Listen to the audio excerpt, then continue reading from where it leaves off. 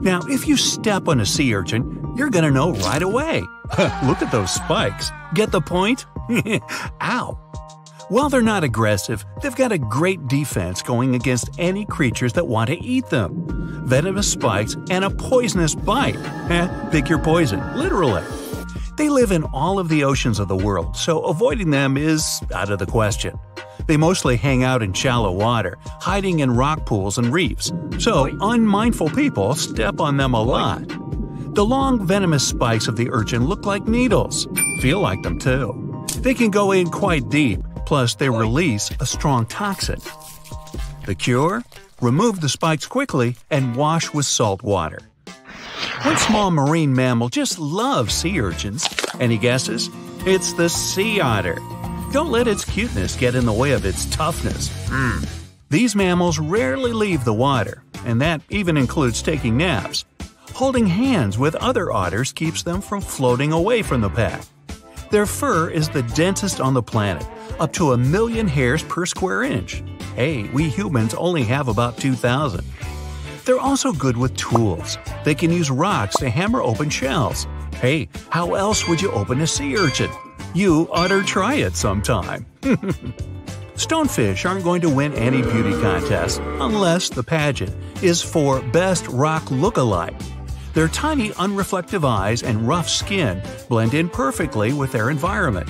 A large head, an even bigger mouth, and a home full of, it's rocks. And just cause you're on the beach doesn't mean you're safe. Stonefish can survive for 24 hours out of the water. Stepping on one or even handling one won't be that fun. Their dorsal fin spines have extremely strong venom. It shoots out when they get stepped on, and it can lead to paralysis or even heart failure. You'll need help fast. No wonder they're one of the most dangerous creatures in the water or anywhere. Be careful when scrambling around rocky areas. They love to play hide and seek. Box jellyfish tentacles grow up to 10 feet long, and each tentacle has 5,000 stinging cells. Not bad for a creature that's mostly just water. Their venom is strong enough to paralyze anything they want to eat. Now, if you happen to get stung, it's going to hurt. A lot! Its toxins contain proteins that affect the heart, skin cells, and even our nervous system. No wonder it's considered one of the most dangerous creatures on the planet. I wouldn't recommend using sunscreen, soda, coffee, or other older methods. They don't work. Your best bet is some good old-fashioned seawater.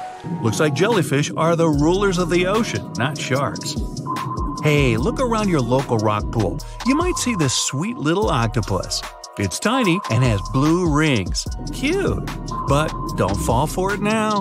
This octopus wouldn't make a good pet. When provoked, the octopus will start flashing neon blue to warn everyone to stay away. And I highly recommend you do just that. Their venom is 1,000 times more dangerous than cyanide. There's also no known antidote for it. The best thing to do? Take a quick picture and walk away. Better yet, just walk away. Now, not even the octopuses are normal down under. I'll stick with my shrimp on the barbie, mate. Do you see that large log near the ocean floor? Maybe it's part of an old ship, a treasure, gold, diamonds. Hey, I'm rich! As you get closer, you notice something. It's swimming. It's not a shark or a dolphin. It's a saltwater crocodile. Now, don't panic. If you bump into one of these reptiles in the sea, it's unlikely it'll think of you as food. Crocodiles have a special valve in their throat that stops them from drowning underwater, but that doesn't mean they can't bite. Usually they're heading to a nearby island, and the quickest way there is to body surf. They can't really take the ferry. Watching one from a distance should be okay, just don't swim to shore right away. They love to ambush their lunch in the shallow water. If there's one time I'd like to see a great white shark, it's when I'm diving with crocodiles. They'll gladly take a crocodile-sized nibble, given the right motivation. Going out on a boat off the coast of Mexico sounds like the perfect vacation. The sun, the blue water, the most endangered sea creature? Wait, what? The vaquita isn't dangerous, but don't expect it to stick around to say hello or sign any autographs. It's incredibly shy.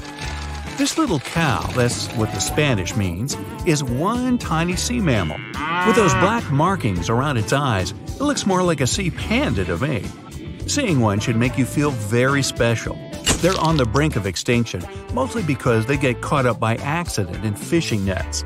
It's estimated that there are only 10 left in the wild. The Galapagos Islands are legendary. Giant tortoises, blue-footed bobbies, Sally Lightfoot crabs, and red-lipped batfish. But if you've ever swum around there, you might have seen something really unexpected in the water. Iguanas everywhere! These large marine reptiles eat the algae that grow on underwater rocks. They're strictly vegetarians. Yeah, I'll bet the fish are happy about that. A long, flat tail designed for swimming helps them move around, and sharp claws keep them on the rocks for their daily sunbathing sessions. But watch them closely. They sneeze a lot. They haven't got a cold or anything. They're sneezing out salt. A special gland keeps the salt out of their nose, and they've got to get rid of it somehow. Ooh, sounds painful. What's cool is that they don't mind us in the water with them. Because the islands have been so isolated, the creatures here aren't afraid of humans. Now, if picking up shells on the beach is something you like doing, make sure the shell you collect doesn't already have an owner.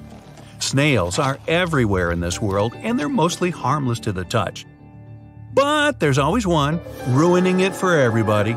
Trust me, the cone snail is nothing like its land-based brothers. It's not vegetarian. There are over 500 species of this venomous sea creature, with a few that can really hurt you. These little snails are extremely vicious. They inject their venom through a harpoon-like tooth, and they don't even floss. They're capable of paralysis, blindness, lung failure, and even worse. Best give some respect to your backyard snails. You don't want them calling this thing in as a backup. Want to high-five a sea creature? Well, put your hand, up for the Tasmanian red handfish. This fish doesn't swim like a fish, it walks. It uses its flipper-like hands to stroll around on the ocean floor. These bottom walkers are disturbed by swimmers and boats a lot. Some people even want to take them home as pets. I think it's better to just give them a wave and swim on by. If you think starfish love getting their photo taken, does that mean you can communicate with starfish? If you could, this one would ask you to leave it alone. It's always grumpy. Unlike its washed-up relatives on the seashore, the crown-of-thorns starfish is large and dangerous. These creatures occur naturally on coral, like the Great Barrier Reef. Their venom's terrifying, even for humans. This sea creature is covered in poisonous spines that cause intense and immediate pain. It can last longer than 3 hours. So, what happens if you rub one of these things the wrong way?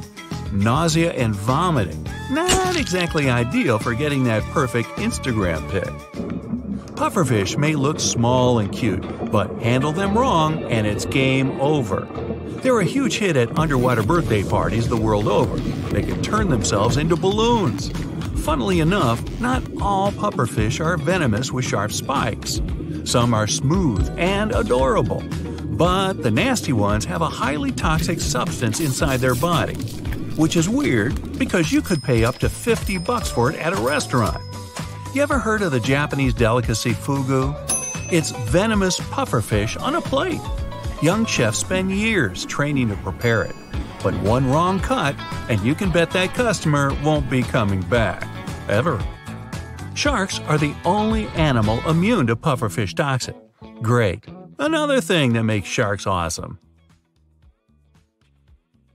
The first thing you feel is some heaviness around your body, as if you're sleeping under a soft but weighted blanket. It feels nice, and you're too lazy to do anything. Fortunately, you gather enough strength to move the blanket. You open your eyes, and it's weird. You're surrounded by some blue glow. You want to rub your eyes and discover that you have tentacles instead of hands. How about skipping the part where you're terrified and can't believe you've turned into the Kraken? After a couple of days of existential horror, panic, and total madness, you finally calm down. Now, let's figure out what it's like to be the most terrifying ocean monster. So, that heavy blanket is water pressure. It's colossal at the depth where you're hiding. few living beings can withstand it. Take a passenger car down there, and it will burst apart under the heavy weight of the water. But you're the Kraken. You're more powerful than any car. Your body doesn't collapse in such conditions. Your thick elastic skin can withstand any pressure, and strong muscles allow you to move freely here. And here's the thing with the blue glow. You're so deep down that sunlight almost doesn't penetrate here. It's hard to tell where's up and down because of the water pressure. But fortunately, you have huge eyes that, like the lenses of a telescope, catch the light coming from the surface. An ordinary person can't see anything except darkness at this depth. But you have something like a night vision device built into your eyes, so you see this blue glow. There's almost nothing at this depth. It's only endless, heavy emptiness. You can see a few fish and several wrecks of sunken ships. The sea creatures you meet here are pretty unusual. These are anglers and all sorts of transparent squid. Come to think of it, giant squid are your only friends here, and you're like a king to them. In general, hanging out close to the ocean floor is pretty boring. You sleep and eat, that's all. It would be best if you swam higher to get more snacks. You rise, and the water around you becomes brighter. More and more sunlight reaches this place, and you finally meet other inhabitants of the ocean. Turtles, sharks, jellyfish, octopuses, and stingrays dart away as soon as they notice you. All of them except jellyfish. They don't care. You look for a place to eat and notice a shoal of fish. Great, here's lunch. After you've eaten, you stay there, scaring fish and dolphins just for fun. You like the way you can control your tentacles. You have 10 of them.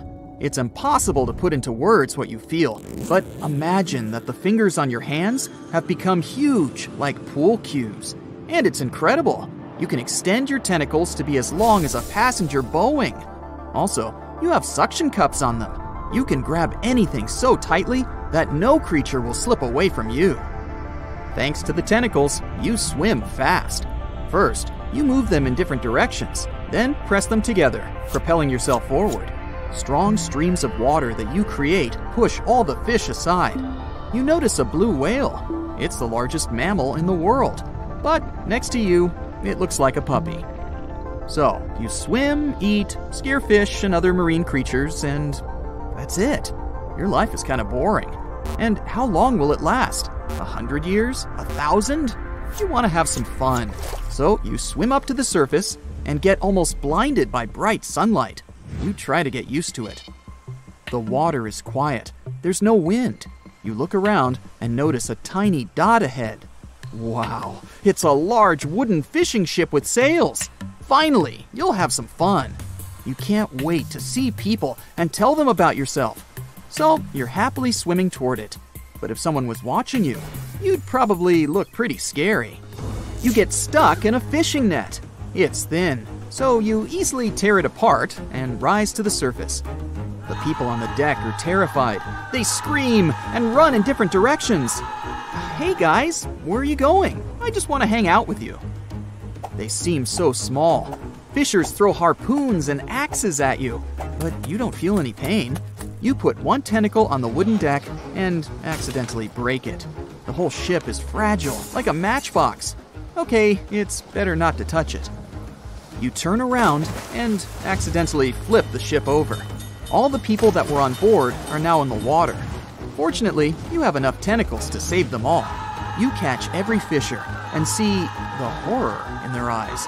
Someone even faints.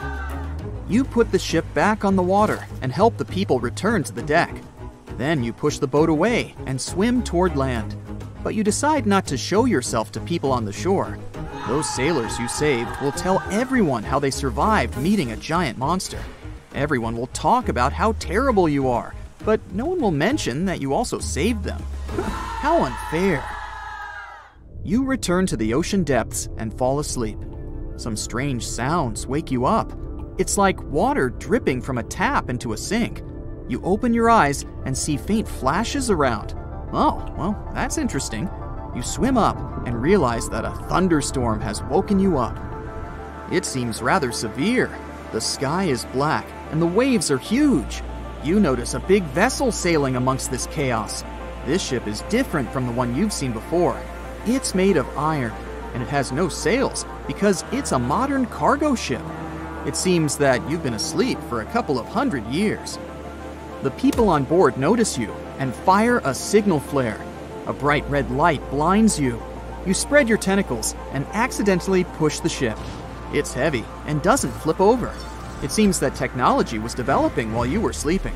The storm is getting stronger. The ship is rolling from side to side. You try to hold it with your tentacles, but it scares the people on board. They scream, and you understand their reaction. A colossal monster has come out of the black depths and grabbed their ship. It's unpleasant to see that they're afraid of you, so you decide to swim away. Offended, you're hiding close to the ocean floor. It turns out it's not much fun being the Kraken. You can only hang out with fish, but they can't talk. People are afraid of you, and you don't want to make them uncomfortable. You feel so alone in this world. You eat your lunch and go back to sleep. Hey, Mr. Kraken, can you hear me? A voice says. You wake up and shudder, terrified. Who said that? Were all the stories about the Flying Dutchman true? Have you just heard some phantom speaking to you? I understand you're confused, Mr. Kraken, so swim up to the surface and you'll find out everything. A few minutes later, you come out of the water and see a huge flying ship. It's floating right above the water. But the most fantastic thing is that people on the deck are not afraid of you. They look at you with interest, and even with some sympathy. You notice a man in a strange helmet among them. Hi, it's me talking to you, thanks to this telepathy device. You can think about anything too, and I'll hear you. It's the 24th century. People have invented technologies for communicating with animals and fish. They found out that almost all creatures have no thoughts and live following their instincts. But then, people detected some brain activity coming from the ocean depths. They discovered you. You seem to be one of the most intelligent beings on the planet, and people are very interested in communicating with you. Finally, the centuries of your loneliness are over. It was just a couple of hours before midnight. Some of the 2,200 passengers of a large, luxurious ocean liner were still partying in the beautiful first-class lounges. The rest were asleep in their beds, some of them in spacious cabins filled with paintings and decorated with ornate carvings, others in tiny rooms below sea level. All of these people had only one thing in common. On that chilly April night, all of them were heading from Southampton in England to New York City. The ship was called the Titanic, and at that time, it was considered unsinkable. At the very beginning of the journey, the liner nearly collided with the steamship New York. Luckily, the Titanic managed to pass by the other vessel with several feet to spare. A common sigh of relief escaped the passengers crowding the liner's decks. Little did they know what was awaiting them in the near future. Several days later, when the ship was already in the North Atlantic Ocean, 370 miles away from Newfoundland, the unthinkable happened. At about 11:40 p.m. on April 14th, those who were still awake were knocked over by some mysterious and powerful force. Passengers who were already in their beds got catapulted to the floor. Screams and total confusion. Months before the disaster struck, a ginormous chunk of ice had broken away from a glacier in southwest Greenland. It was made of the snow that had fallen about 100,000 years ago, when mammoths were still roaming the planet. When the iceberg just started its journey, it was a huge thing, almost 1,700 feet long. It also weighed 75 million tons. But then it floated much further to the south than normal, right into the area the Titanic had to cross on its way to North America. Even after melting into the water for months, the iceberg still weighed an impressive 1.5 million tons. Its top part was towering over the water for almost 100 feet. Even so, it looked harmless next to the massive ocean liner, but only at first glance. What people saw was just a tiny part of a jumbo piece of ice. The largest part of any iceberg is hidden under the surface, with a mere 1/10 visible above the water. The Titanic iceberg wasn't an exception. The moment the ship collided with it, the vessel was doomed. Unable to divert its course, it crashed into the ice, rupturing at least 5 of its hull compartments. They immediately started to fill with water, which then flooded each succeeding compartment. The front of the ship started to sink. This raised the back part almost vertically into the air, and then, with a deafening roar, the liner broke in half. The rest is history. But what if what we know about the disaster is not true? What if the ship hadn't been wrecked by an iceberg? What if it had been something more treacherous and way more alive that sank the Titanic? Far, far beneath the surface, in the ocean's dim, dark depths, a shadow lurks. Imagine an enormous creature, round, flat, and full of arms, or rather, powerful tentacles. It resembles a giant squid or octopus, but much, much bigger. Its descriptions go from as long as 10 ships to 1.5 miles long. Rumor has it unlucky sailors sometimes mistake the sea monster for an island, but instead of stepping on dry land, they're dragged down into the ocean. These people meet the Kraken, a legendary creature feared by everyone who sets off on a sea voyage. Usually, the Kraken haunts the seas off the coast of Norway through Iceland and all the way to Greenland. Who knows what has brought the beast further away from home? The waters of the North Atlantic are just as chilly, and the creature feels good and curious. Once it notices the Titanic, the ship has no chances to escape its attention. It's dark. That's why those on the ocean liner don't notice the first alarm bells. The water around the ship starts to bubble. If you strain your ears, you can hear bizarre gurgling sounds. If you strain your eyes, you can see thousands of fish and jellyfish rising to the surface.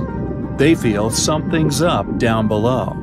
But even if someone on the Titanic noticed this hectic activity, they wouldn't have time to get out of the way of the horrifying beast. Its enormous size and super long and strong tentacles turn it into a predator you can't escape. A 9-year-old boy standing on the deck knows nothing about the sea monster. He's just watching countless small islands rising out of the sea, very, very slowly.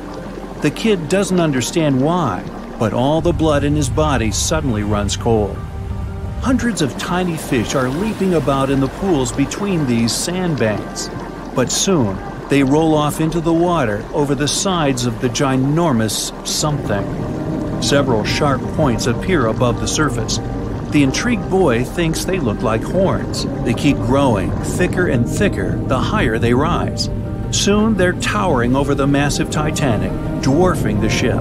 These horns are the Kraken's dreaded arms. The boy is paralyzed by fear, but then he spots the monster's eye. It's as big as an elephant. It makes the kid come to his senses and dash away, screaming like there's no tomorrow. The boy's shouting attracts people. They gather along the ship's side, trying to spot what scared the child so much. And then they see. First one, then more and more passengers and crew members lean over the railing to get a better look.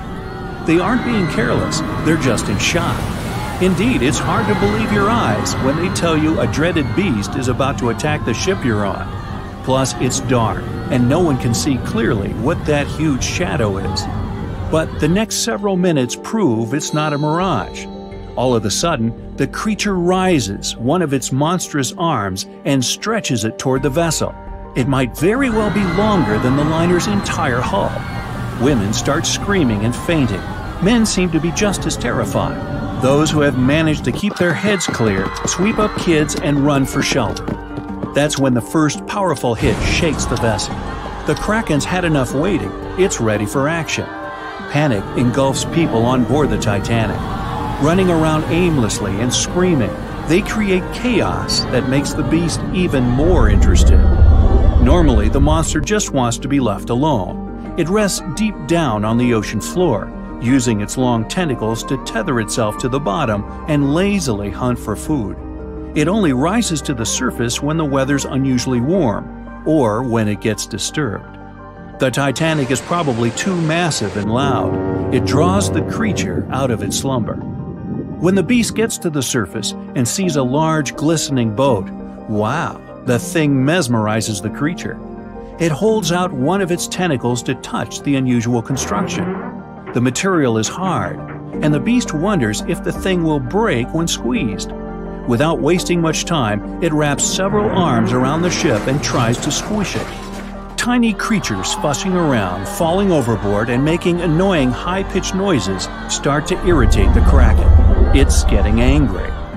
Easing its grip, the monster circles the Titanic several times, getting ready for the next attack. This time, the strike is much stronger. It bends the metal and makes it brittle. One more movement of a deft tentacle, and the ship starts to fill with water. The Kraken retreats, as if to enjoy the results of its efforts. But then, it notices the ship trying to speed up in futile attempts to put some distance between itself and the monster. People on board the Titanic heave a sigh of relief. The beast is nowhere in sight. Little do they know that the Kraken never lets its toys get away. The ship is beginning to slow down.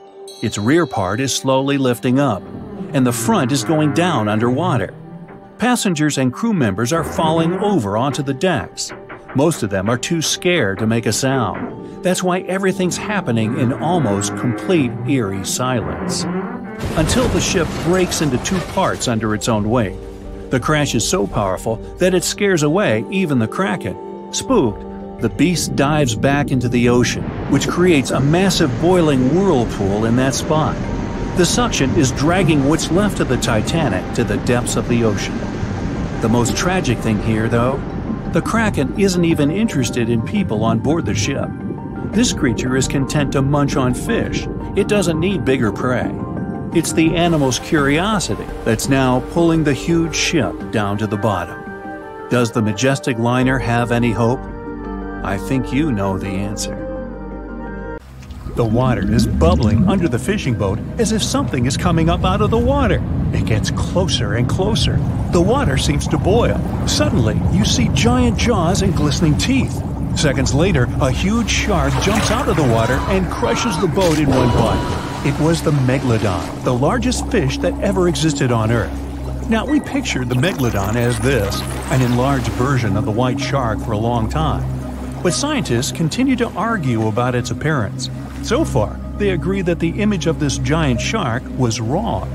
Here's the data that scientists are sure of. Size, about 50 feet long. That's as big as a school bus and comparable to the length of a subway car. 8.5 times the height of an average person. Let's compare it to the modern white shark.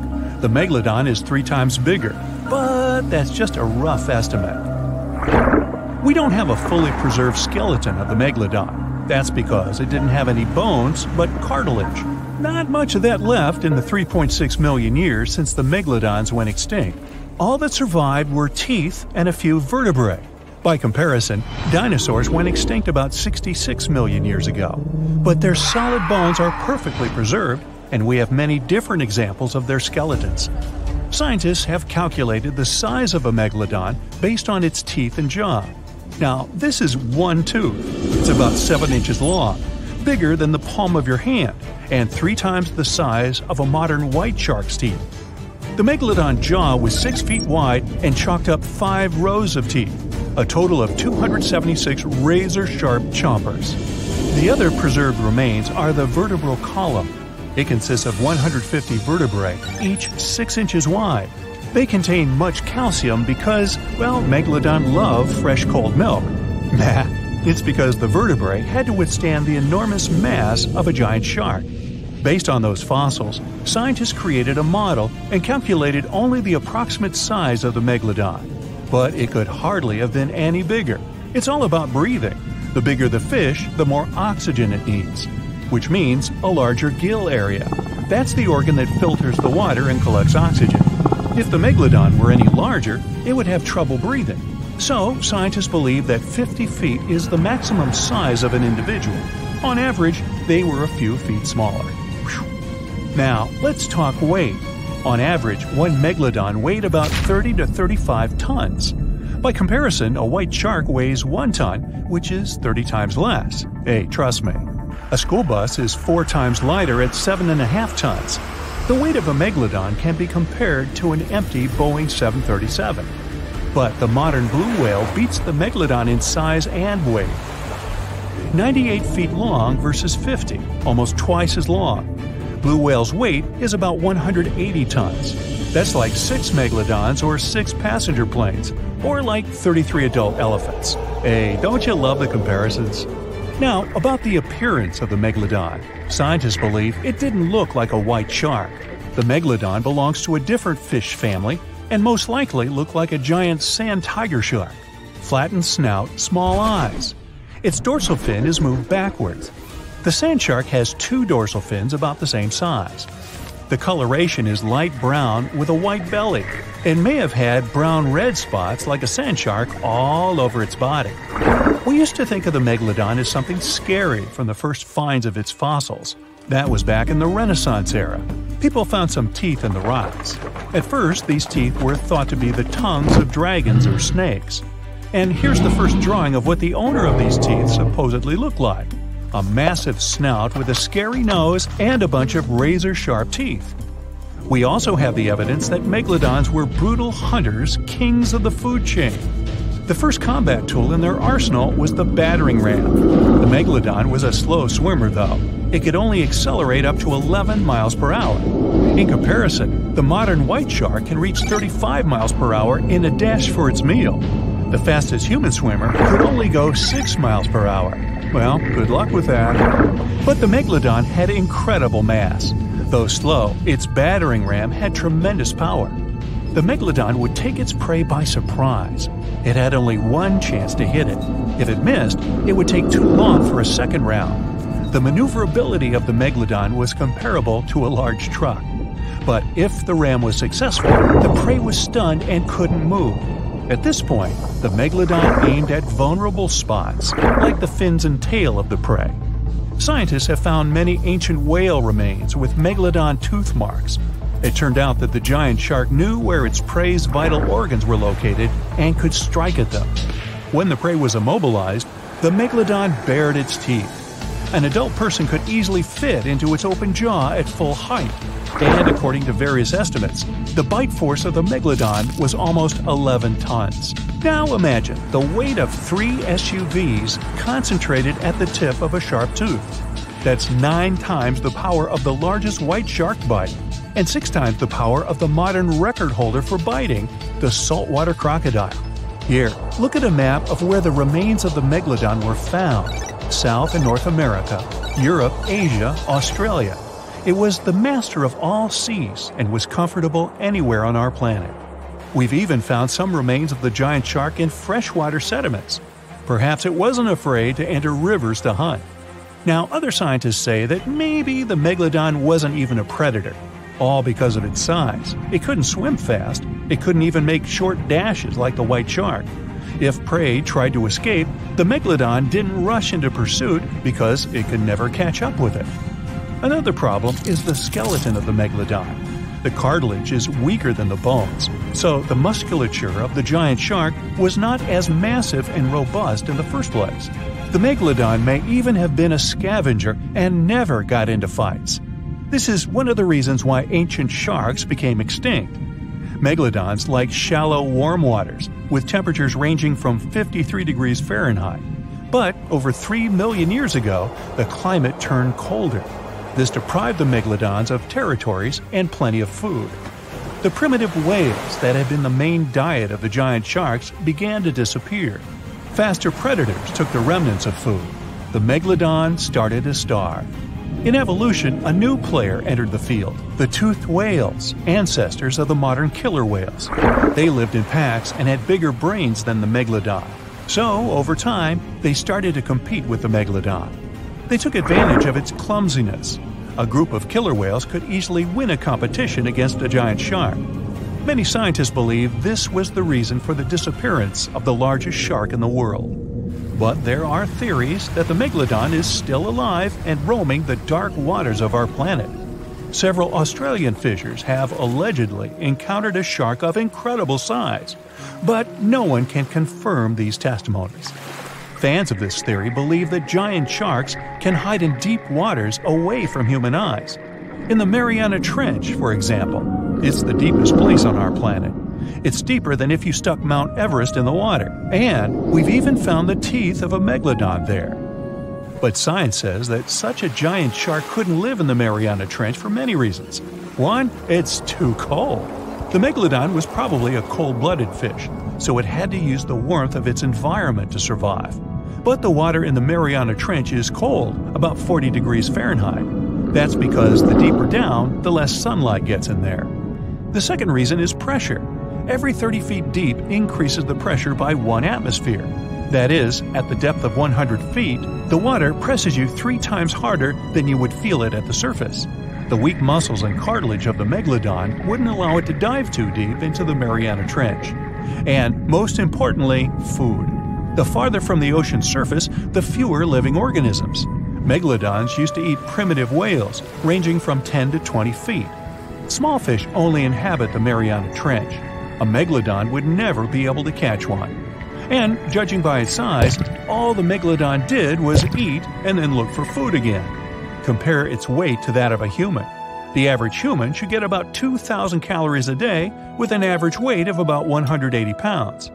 The megalodon weighed 470 times that and needed many more calories. So, even all the fish inhabiting the Mariana Trench could hardly feed a megalodon for even a few days. So, all these theories, of course, are not true. But still, it's just smart to be careful out there. Know what I mean? It's night. A strong storm begins. You live in a coastal town and watch the raging sea through the window.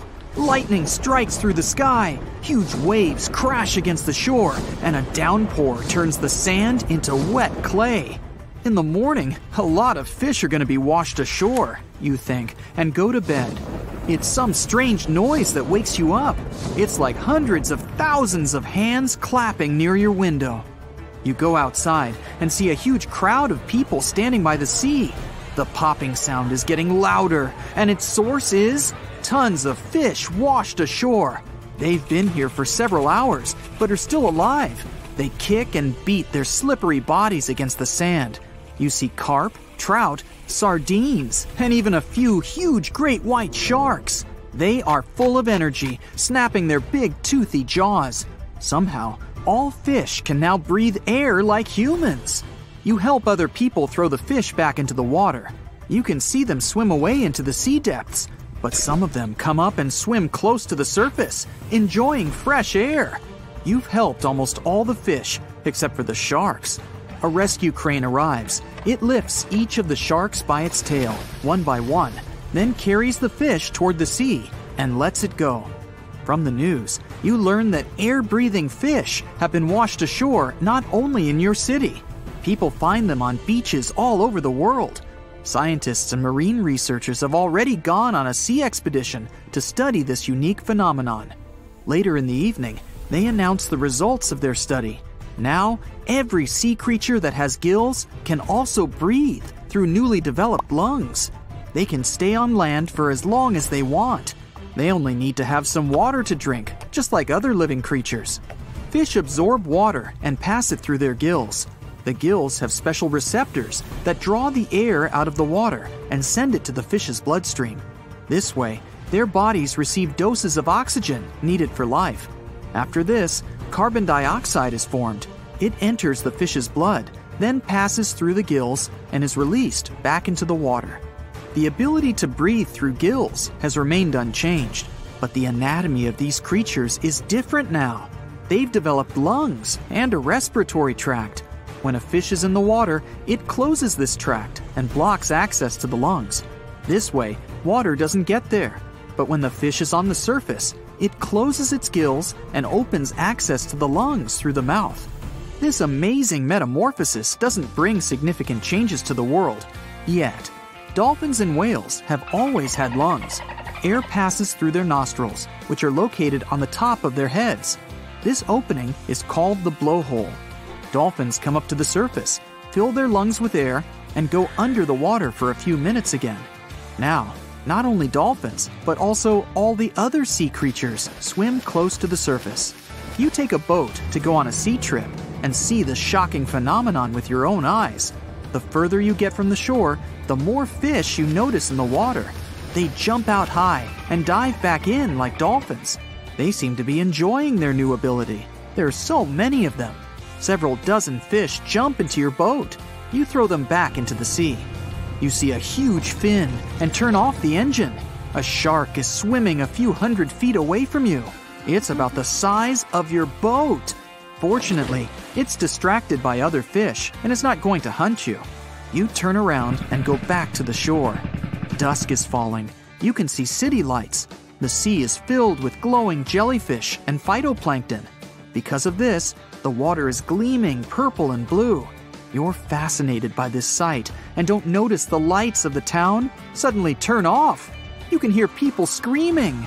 The closer you get to the shore, the louder the screams and sounds of something getting crushed.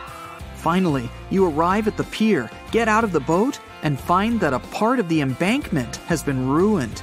Boats are overturned, streetlights are broken, electrical wires are torn. A long trail of transparent, viscous liquid leads from the pier to the town. You slip on this slime once or twice. The streets are empty. Cars are abandoned. Windows and houses are broken. There's garbage everywhere, and the road is also covered with ooze. You hear some kind of popping sound coming from a dark alley. It's approaching you. A small octopus appears on the road. It's moving in a spider-like manner. With the help of its tentacles, the creature climbs a car, jumps onto the wall, and crawls up. After this octopus, another one comes out. Several squid follow it. Some of them are clumsily crawling towards you. You take a step back.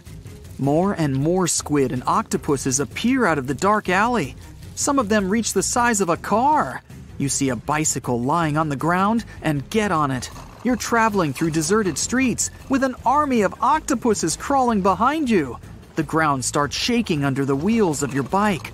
You hear a deafening roar of an unknown beast. You look back and immediately regret doing it. A huge monster, the size of a 5-story building and similar to a squid, breaks the wall of the nearest house with one hit of its colossal tentacle. The creature has come out of the darkest corner of the sea. Ever since the animal got a pair of lungs, it's been looking forward to taking a breath of fresh, clean air. Instincts brought it to the surface, where it smelled a lot of food. The city lights attracted the Kraken's attention. With its huge tentacles, the Kraken clings to the walls of buildings and the road and catches up with you. You see a tunnel straight ahead. You push the pedals of your bike as hard as you can and manage to get inside. But then you hear a strange sound behind your back. The Kraken, like an octopus, doesn't have an internal skeleton. Its body consists of muscles. That's why it can squeeze into any hole, like a liquid. The Kraken is chasing you in the tunnel, like a snake with dozens of tails, but its speed is slowing down. You accelerate and get out of the tunnel. Frightened, you travel as fast as you can and reach the nearest city by morning. Here you meet your neighbors and learn that sea monsters unexpectedly appeared in coastal cities all over the world. Fortunately, they don't stay on land for long. They've been living in the cold ocean depths for years, and their skin can't withstand sunlight. At dawn, the monsters return to the water. But sharks and other sea creatures come to the shore to have lunch more and more often. Years have passed, and they've learned to survive on land. They kick, wave their tails, push with their fins, and move clumsily along roads. The residents of coastal cities build huge walls along the beach to stop the invasion of fish and big squid. Sea creatures receive twice their usual amount of oxygen. They absorb it through the gills and fill their lungs with it. Thanks to this, the blood in their bodies circulates better and faster. This makes their muscles stronger and their brains smarter. It becomes difficult to catch fish. They easily break out of fishing nets and jump out of boats. This increases the population of all marine animals, and, especially, sharks. It becomes unsafe to travel by any kind of ship. A small fishing boat can be easily overturned by a shark. A huge cruise ship can come across several giant squid. Hundreds and thousands of years pass. More and more fish come to land. Evolution changes the structure of their bodies incredibly quickly. Some fish have grown elongated limbs. Their skin becomes slightly rougher. Their fins and tails remain, but their paws become longer. Imagine a shark with crocodile limbs. This is exactly what most fish look like now. Millions of years of evolution will pass, and fish will resemble people. But they will be covered with scales, with small fins behind the ears and a huge fin on the back. By this time, humanity will colonize many other planets, and fish will become the owners of Earth. Some sharks have an eerie ability to spit out their stomach and then pull it back into place. Well, that would be handy.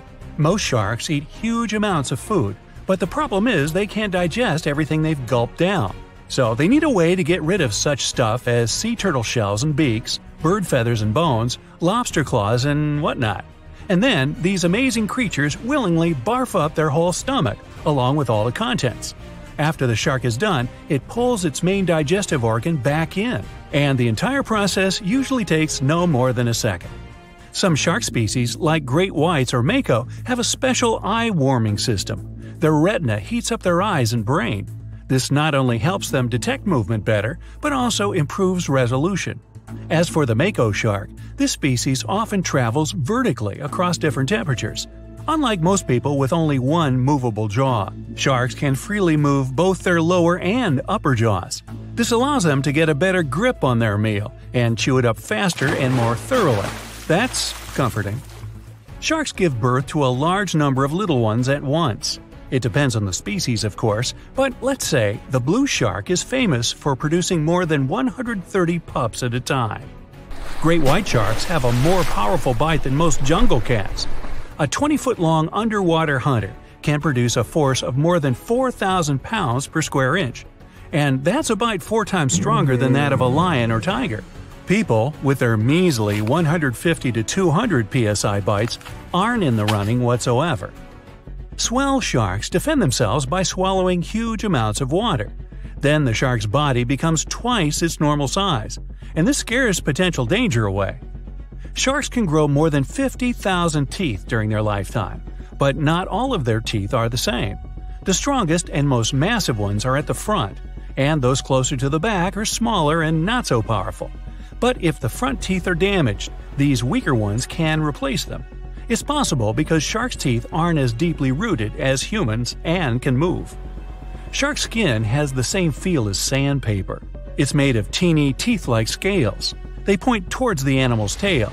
This helps to reduce the friction that occurs when sharks move through the water.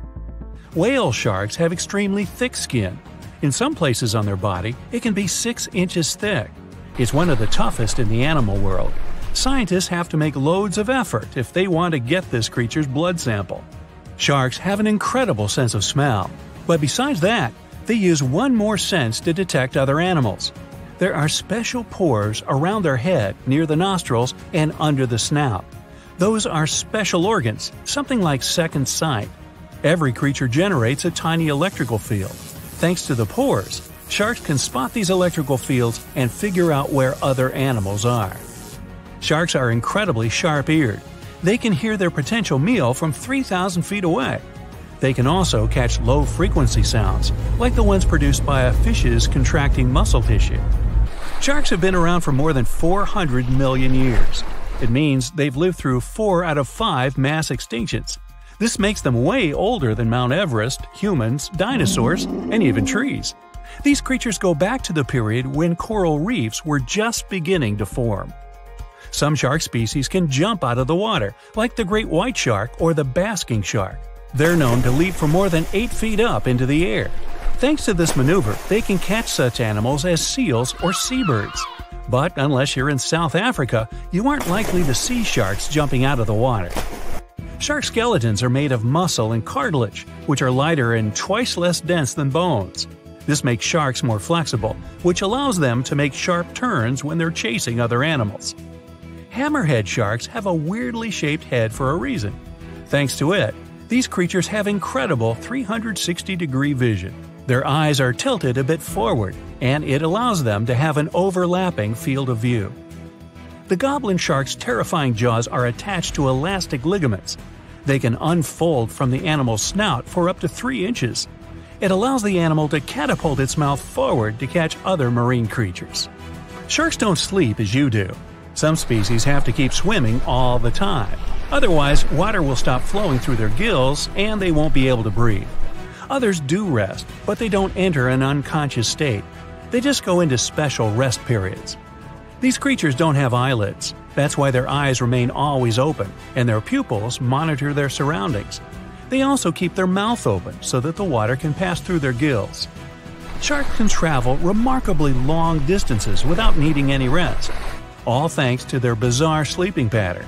For example, great whites can swim distances of more than 2,000 miles without stopping to eat or rest. How come these creatures don't starve?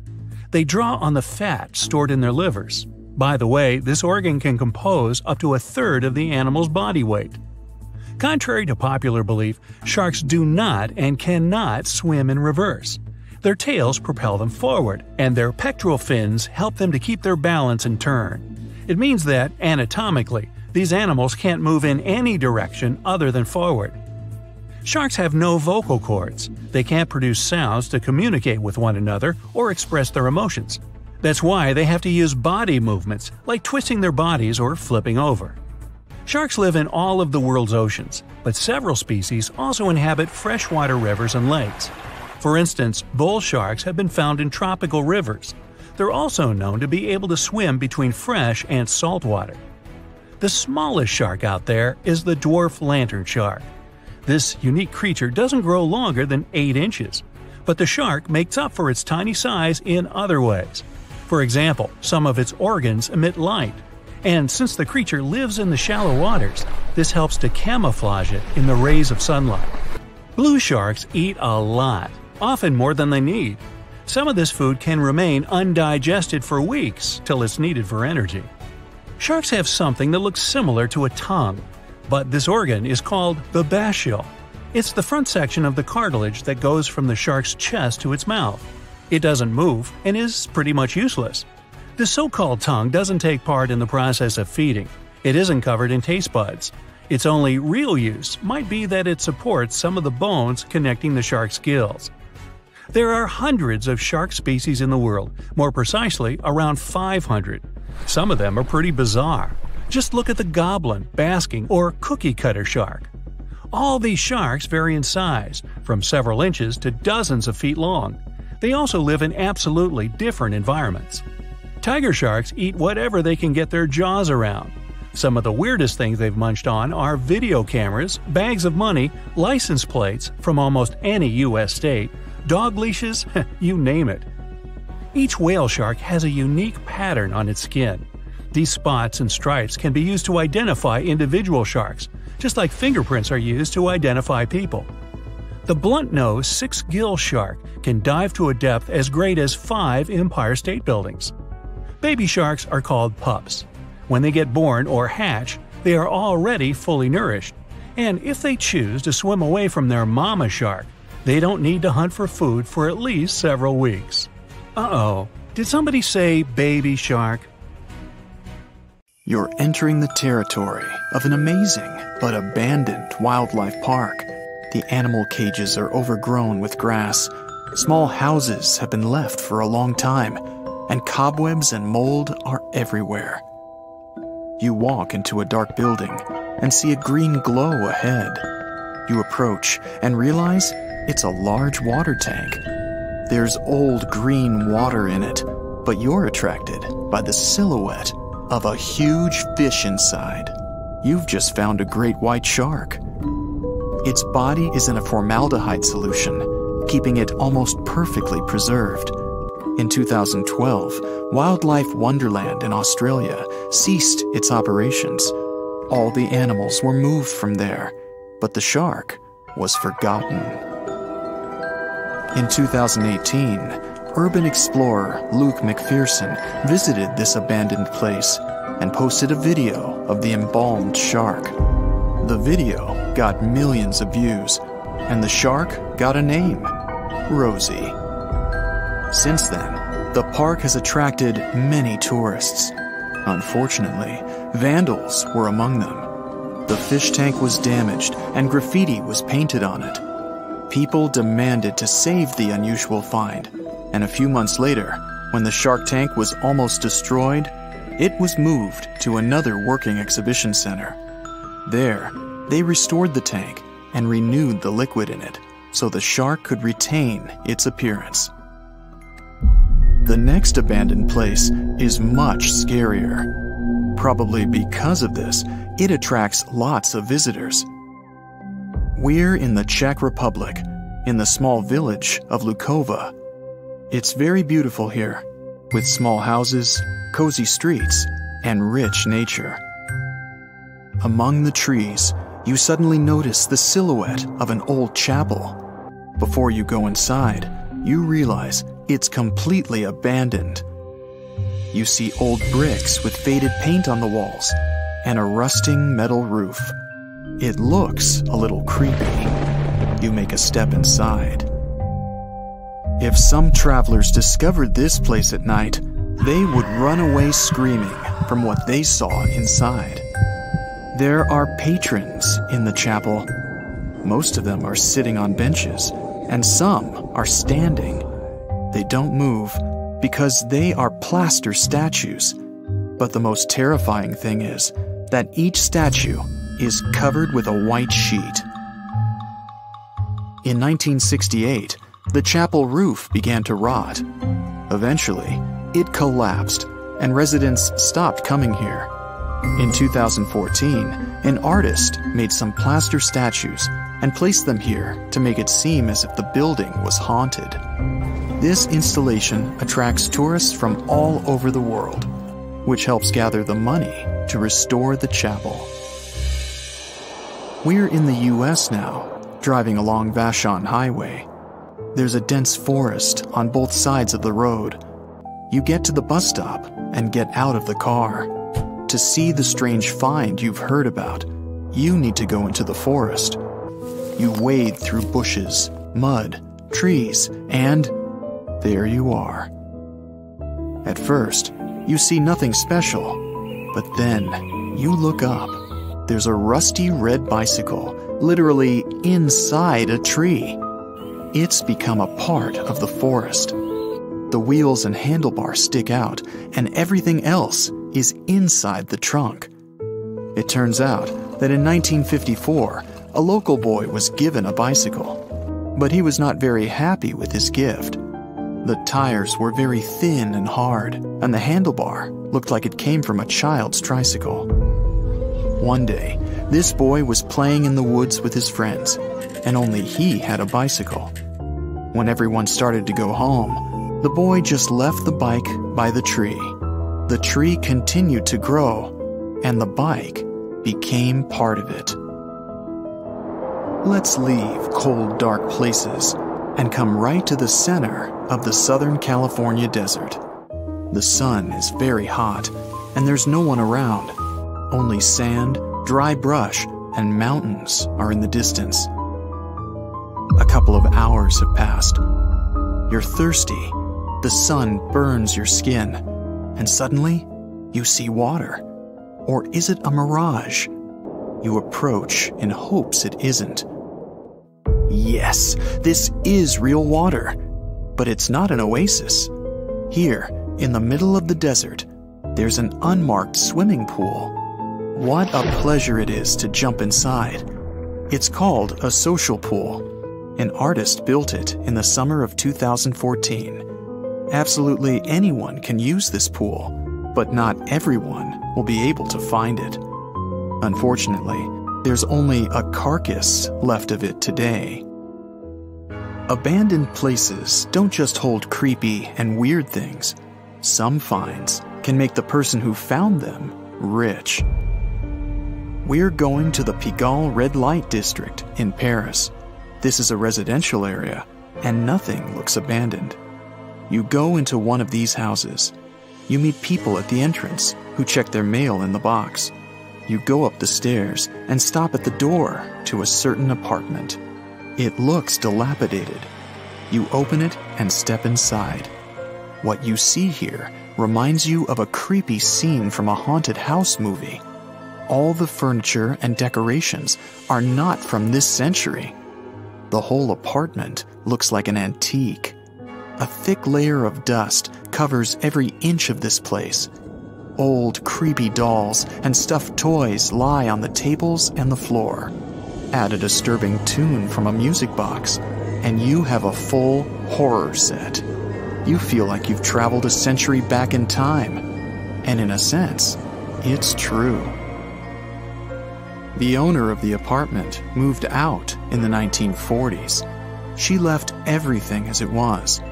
The apartment was left untouched for 70 years. It was discovered in 2010 when people began to evaluate the property of the apartment's owner. She lived somewhere else and didn't tell anyone about the place.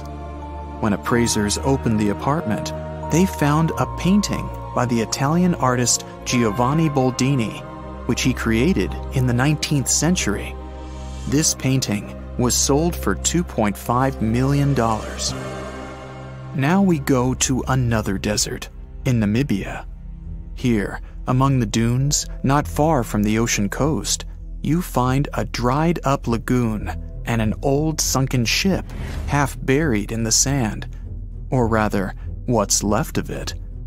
The age of this Portuguese vessel is about 500 years. It originally sailed from Lisbon in 1533 and disappeared near a Namibian diamond mining city. Walking among the wreckage, you can find ship parts from those times, but the most interesting thing is a chest with gold coins. The net worth of the entire ship, along with the valuable treasure, is estimated at over $12 million. The wreckage was discovered by geologists in 2008, but its full glory was only uncovered 8 years later.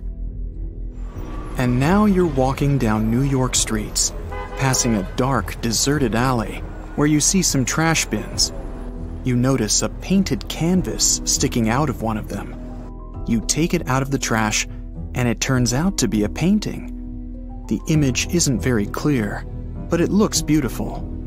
You decide a piece of art doesn't belong in the trash and take it home. For the next 4 years, you try to find out something about this painting, and one day, on a website about antique stuff, you find out that this painting is a missing art masterpiece worth $1 million. This is what happened to a woman from New York in 2003. When she found the painting in the trash, she immediately felt the power emanating from it. The woman learned the painting was stolen from its owner in 1989. She returned it and received $15,000 as a reward. The painting, called Tres Personajes, was drawn by the Mexican artist Rufino Tamayo in 1970. A collector bought this work of art as a gift for his wife, but a few years later, the painting was stolen while the couple was moving into a new home. Now let's finish our journey with the most grandiose and large-scale find. We're in Turkey. You've been living in an old house for a very long time, and you want to redecorate the place. You throw out all of your obsolete stuff, and then remember, you have an old basement. You never needed it before, but now you decide to turn it into a room. You break down a wall and discover a tunnel that leads underground. Excited, you go there and realize the tunnel doesn't just lead to a secret room. It leads to a colossal underground city. In 1963, a man from Turkey discovered an ancient city going down as deep as 18 floors. It could accommodate about 20,000 inhabitants, livestock, and food supplies. It's not just a maze of tunnels.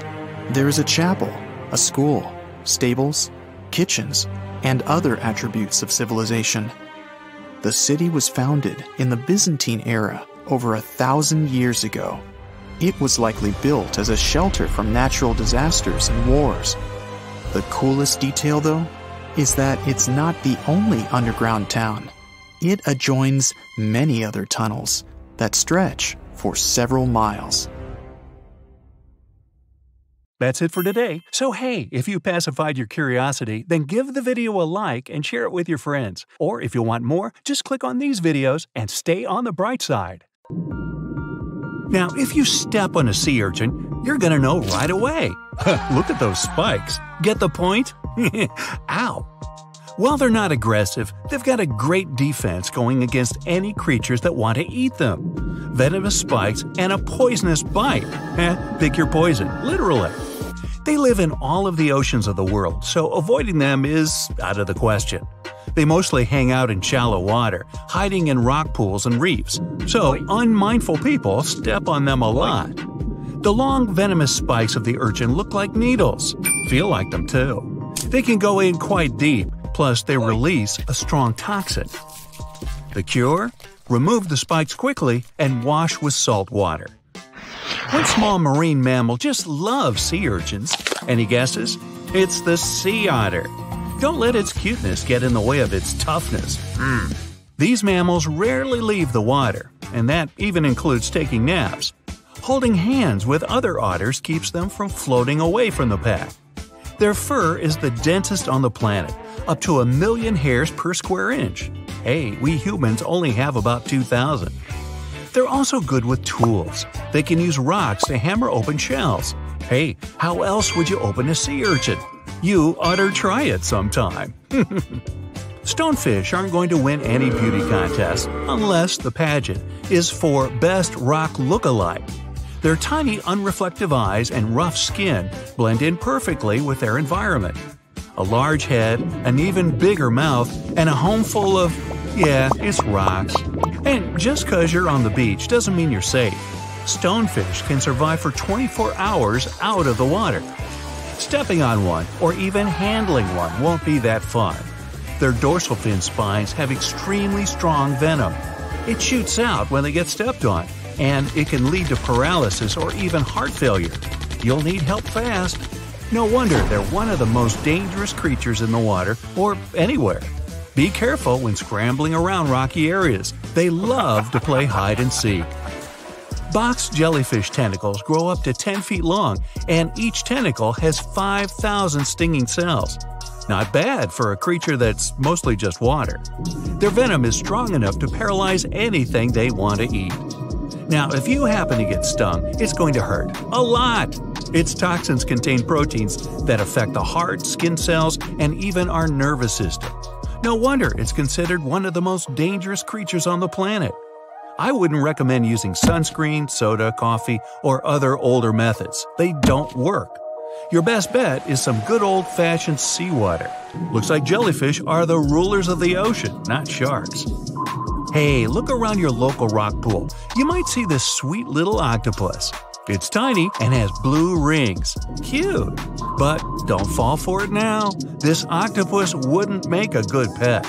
When provoked, the octopus will start flashing neon blue to warn everyone to stay away. And I highly recommend you do just that. Their venom is 1,000 times more dangerous than cyanide. There's also no known antidote for it. The best thing to do? Take a quick picture and walk away. Better yet, just walk away.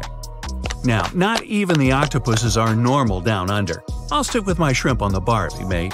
Do you see that large log near the ocean floor? Maybe it's part of an old ship, a treasure, gold, diamonds. Hey, I'm rich! As you get closer, you notice something. It's swimming. It's not a shark or a dolphin. It's a saltwater crocodile. Now, don't panic. If you bump into one of these reptiles in the sea, it's unlikely it'll think of you as food. Crocodiles have a special valve in their throat that stops them from drowning underwater, but that doesn't mean they can't bite. Usually they're heading to a nearby island, and the quickest way there is to body surf. They can't really take the ferry. Watching one from a distance should be okay, just don't swim to shore right away. They love to ambush their lunch in the shallow water. If there's one time I'd like to see a great white shark, it's when I'm diving with crocodiles.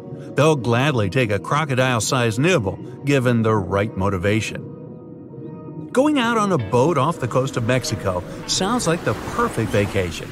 The sun, the blue water, the most endangered sea creature? Wait, what? The vaquita isn't dangerous, but don't expect it to stick around to say hello or sign any autographs.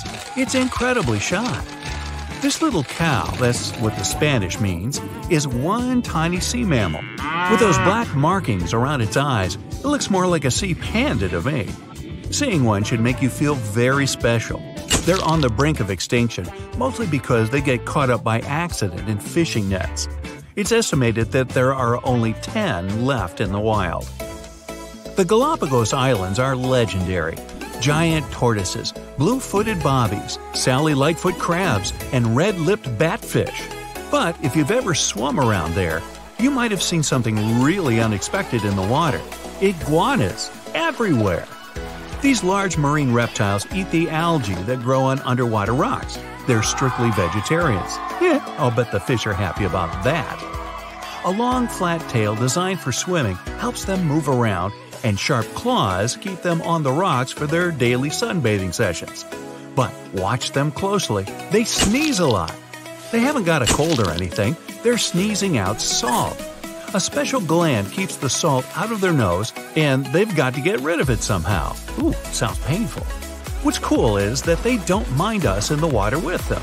Because the islands have been so isolated, the creatures here aren't afraid of humans. Now, if picking up shells on the beach is something you like doing, make sure the shell you collect doesn't already have an owner. Snails are everywhere in this world, and they're mostly harmless to the touch. But there's always one, ruining it for everybody. Trust me, the cone snail is nothing like its land-based brothers.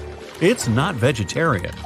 There are over 500 species of this venomous sea creature, with a few that can really hurt you. These little snails are extremely vicious. They inject their venom through a harpoon-like tooth, and they don't even floss.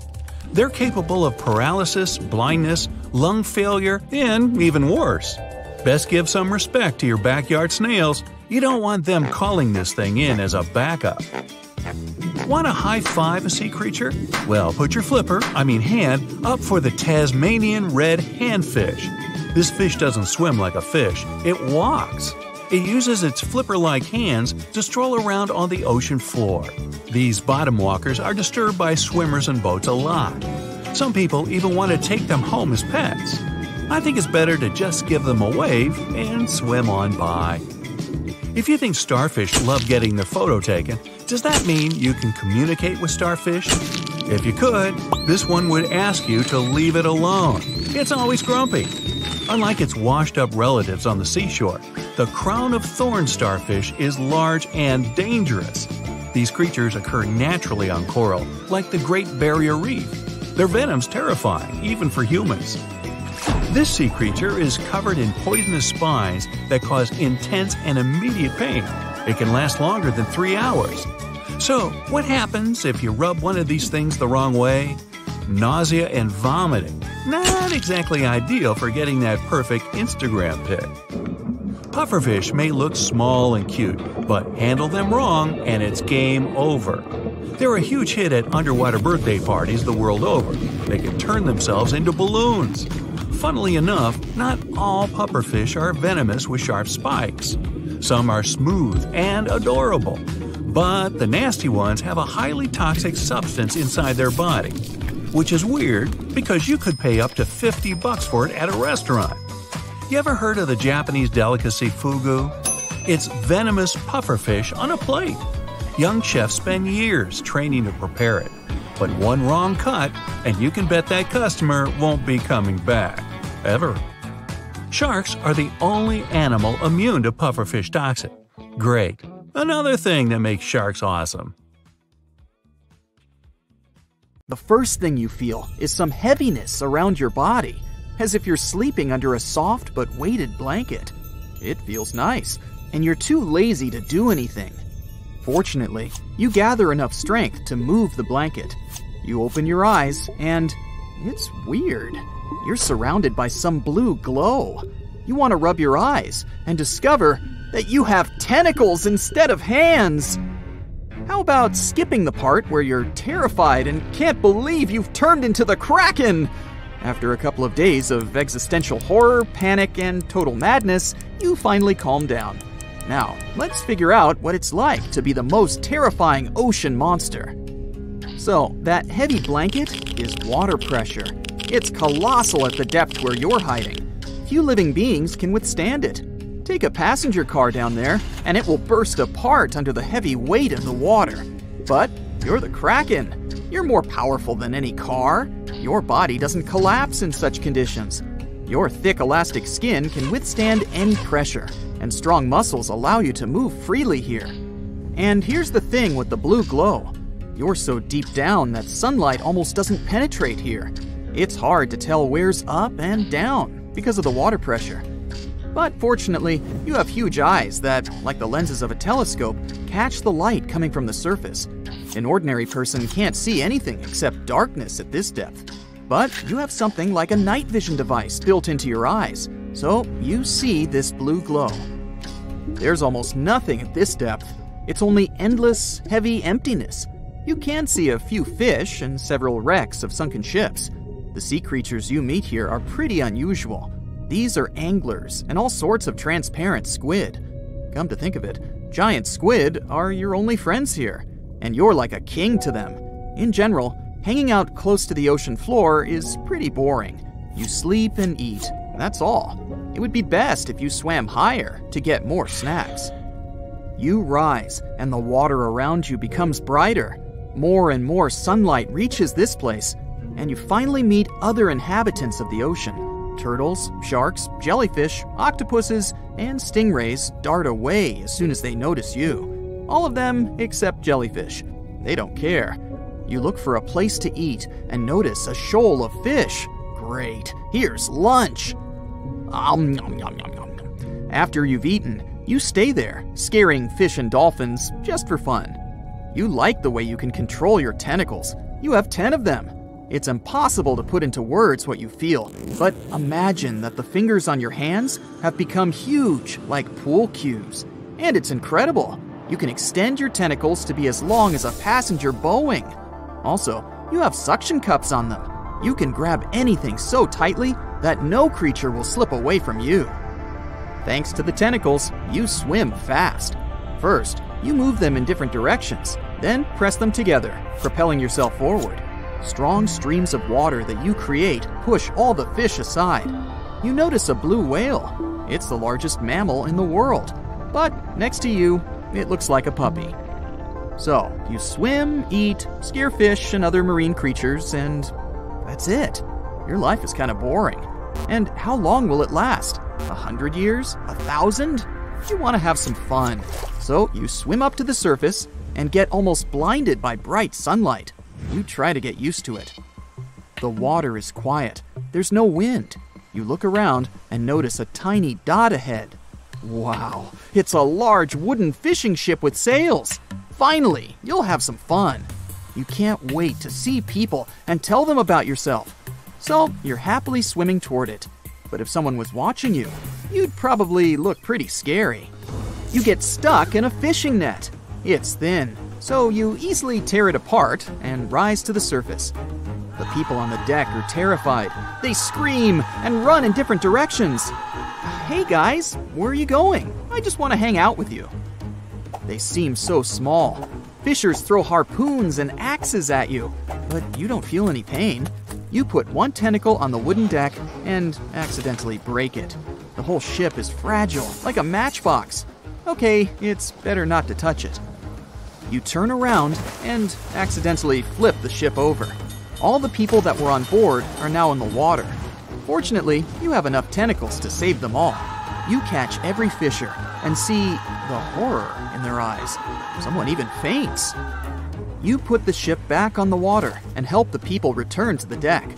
Then you push the boat away and swim toward land. But you decide not to show yourself to people on the shore. Those sailors you saved will tell everyone how they survived meeting a giant monster. Everyone will talk about how terrible you are, but no one will mention that you also saved them. How unfair. You return to the ocean depths and fall asleep. Some strange sounds wake you up. It's like water dripping from a tap into a sink. You open your eyes and see faint flashes around. Oh, well, that's interesting. You swim up and realize that a thunderstorm has woken you up. It seems rather severe. The sky is black and the waves are huge. You notice a big vessel sailing amongst this chaos. This ship is different from the one you've seen before. It's made of iron, and it has no sails because it's a modern cargo ship. It seems that you've been asleep for a couple of 100 years. The people on board notice you and fire a signal flare. A bright red light blinds you. You spread your tentacles and accidentally push the ship. It's heavy and doesn't flip over. It seems that technology was developing while you were sleeping. The storm is getting stronger. The ship is rolling from side to side. You try to hold it with your tentacles, but it scares the people on board. They scream, and you understand their reaction. A colossal monster has come out of the black depths and grabbed their ship. It's unpleasant to see that they're afraid of you, so you decide to swim away.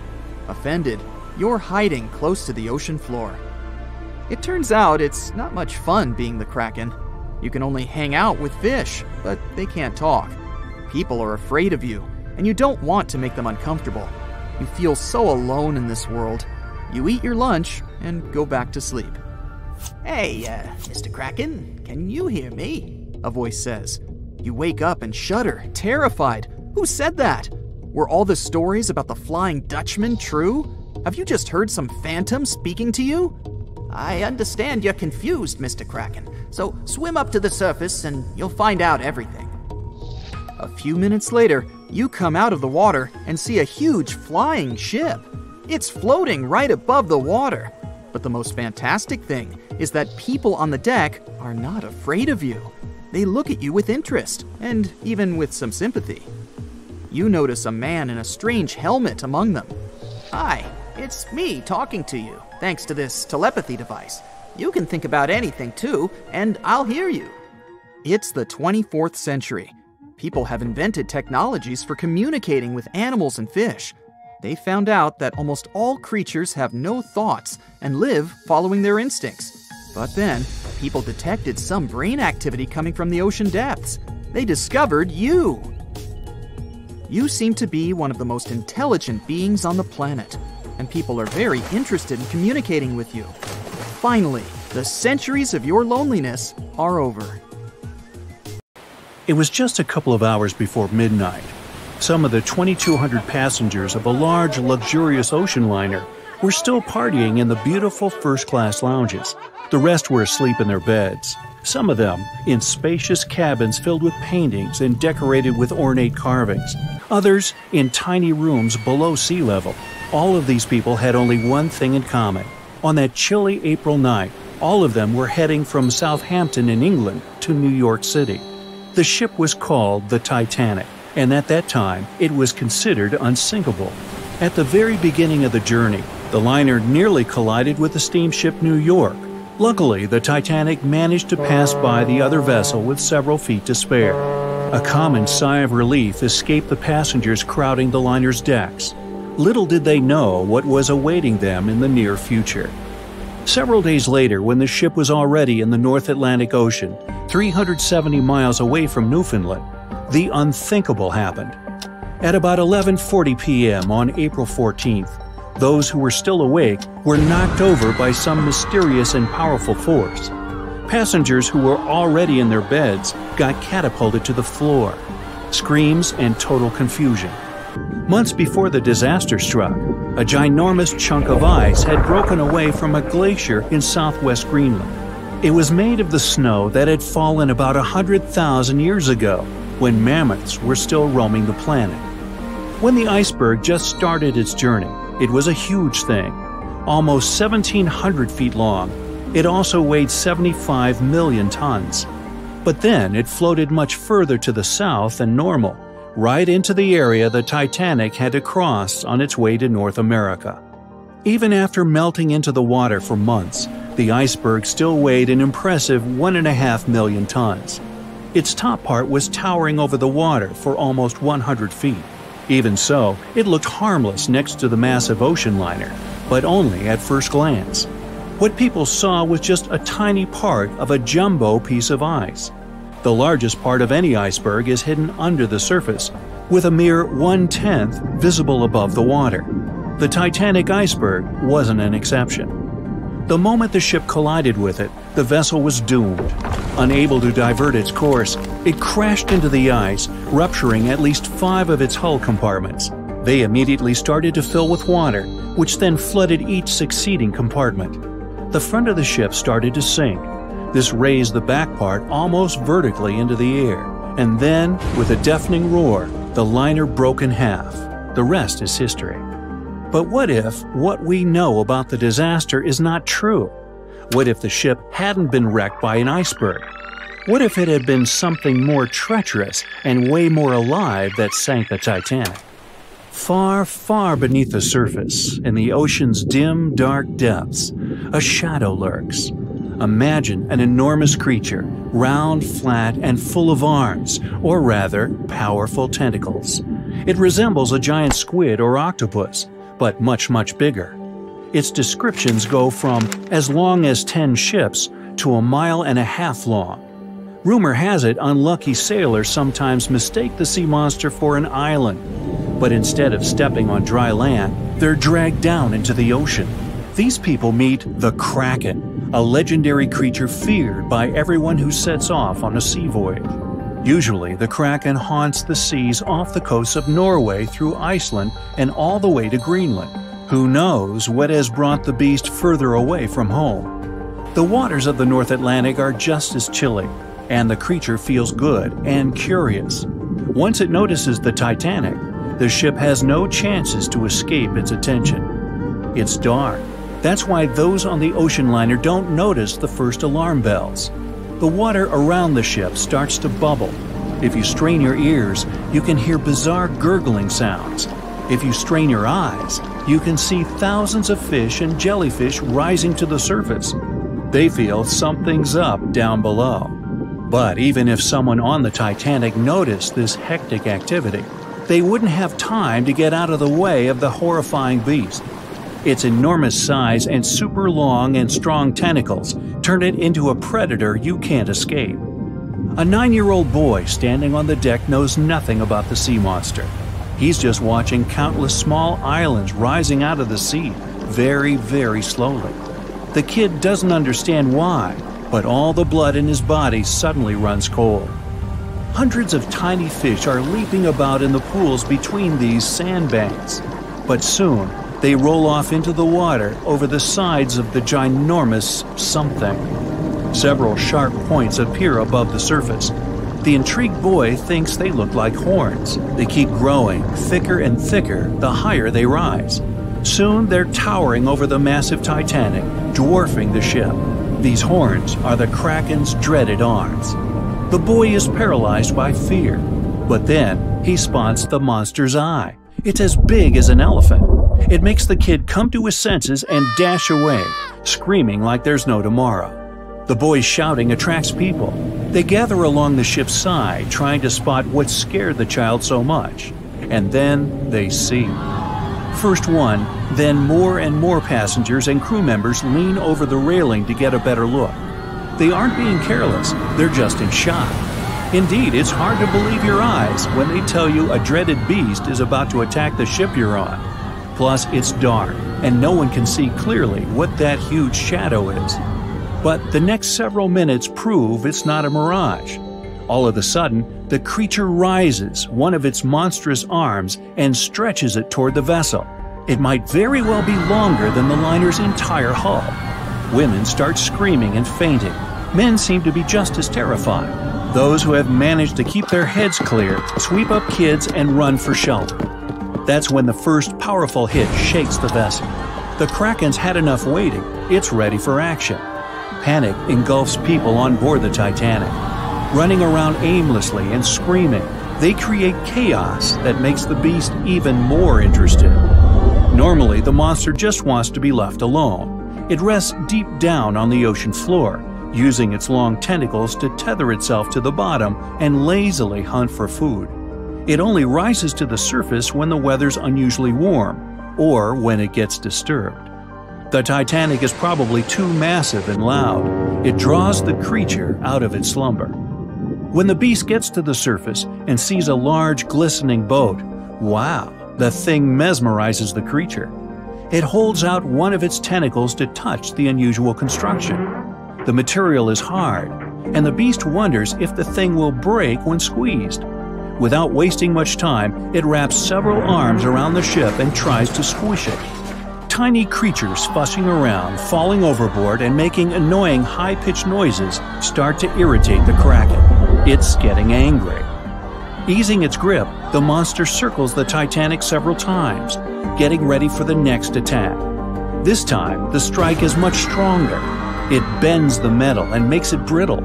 One more movement of a deft tentacle, and the ship starts to fill with water.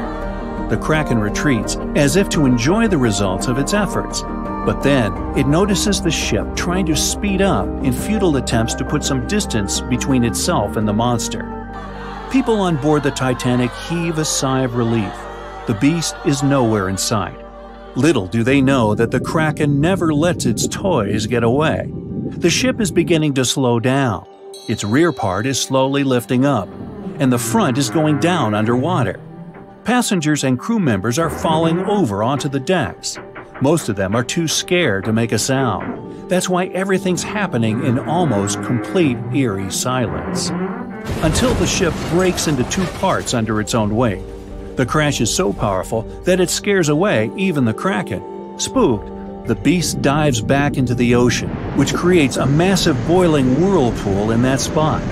The suction is dragging what's left of the Titanic to the depths of the ocean. The most tragic thing here, though, the Kraken isn't even interested in people on board the ship. This creature is content to munch on fish. It doesn't need bigger prey. It's the animal's curiosity that's now pulling the huge ship down to the bottom. Does the majestic liner have any hope? I think you know the answer. The water is bubbling under the fishing boat as if something is coming up out of the water. It gets closer and closer. The water seems to boil. Suddenly, you see giant jaws and glistening teeth. Seconds later, a huge shark jumps out of the water and crushes the boat in one bite. It was the Megalodon, the largest fish that ever existed on Earth. Now, we pictured the Megalodon as this, an enlarged version of the white shark for a long time. But scientists continue to argue about its appearance. So far, they agree that the image of this giant shark was wrong. Here's the data that scientists are sure of. Size, about 50 feet long. That's as big as a school bus and comparable to the length of a subway car. 8.5 times the height of an average person. Let's compare it to the modern white shark. The Megalodon is 3 times bigger, but that's just a rough estimate. We don't have a fully preserved skeleton of the Megalodon. That's because it didn't have any bones, but cartilage. Not much of that left in the 3.6 million years since the Megalodons went extinct. All that survived were teeth and a few vertebrae. By comparison, dinosaurs went extinct about 66 million years ago. But their solid bones are perfectly preserved, and we have many different examples of their skeletons. Scientists have calculated the size of a Megalodon based on its teeth and jaw. Now, this is one tooth. It's about 7 inches long, bigger than the palm of your hand, and 3 times the size of a modern white shark's teeth. The Megalodon jaw was 6 feet wide and chalked up 5 rows of teeth, a total of 276 razor-sharp chompers. The other preserved remains are the vertebral column. It consists of 150 vertebrae, each 6 inches wide. They contain much calcium because, well, Megalodon love fresh cold milk. Nah, it's because the vertebrae had to withstand the enormous mass of a giant shark. Based on those fossils, scientists created a model and calculated only the approximate size of the Megalodon. But it could hardly have been any bigger. It's all about breathing. The bigger the fish, the more oxygen it needs, which means a larger gill area. That's the organ that filters the water and collects oxygen. If the Megalodon were any larger, it would have trouble breathing. So, scientists believe that 50 feet is the maximum size of an individual. On average, they were a few feet smaller. Whew. Now, let's talk weight. On average, one Megalodon weighed about 30 to 35 tons. By comparison, a white shark weighs 1 ton, which is 30 times less. Hey, trust me. A school bus is 4 times lighter at 7.5 tons. The weight of a megalodon can be compared to an empty Boeing 737. But the modern blue whale beats the megalodon in size and weight. 98 feet long versus 50, almost twice as long. Blue whale's weight is about 180 tons. That's like 6 megalodons or 6 passenger planes, or like 33 adult elephants. Hey, don't you love the comparisons? Now, about the appearance of the megalodon. Scientists believe it didn't look like a white shark. The megalodon belongs to a different fish family and most likely looked like a giant sand tiger shark. Flattened snout, small eyes. Its dorsal fin is moved backwards. The sand shark has 2 dorsal fins about the same size. The coloration is light brown with a white belly and may have had brown-red spots like a sand shark all over its body. We used to think of the megalodon as something scary from the first finds of its fossils. That was back in the Renaissance era. People found some teeth in the rocks. At first, these teeth were thought to be the tongues of dragons or snakes. And here's the first drawing of what the owner of these teeth supposedly looked like. A massive snout with a scary nose and a bunch of razor-sharp teeth. We also have the evidence that megalodons were brutal hunters, kings of the food chain. The first combat tool in their arsenal was the battering ram. The megalodon was a slow swimmer, though. It could only accelerate up to 11 miles per hour. In comparison, the modern white shark can reach 35 miles per hour in a dash for its meal.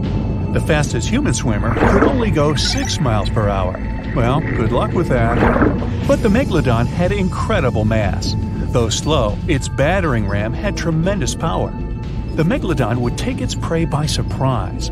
It had only one chance to hit it. If it missed, it would take too long for a second round. The maneuverability of the megalodon was comparable to a large truck.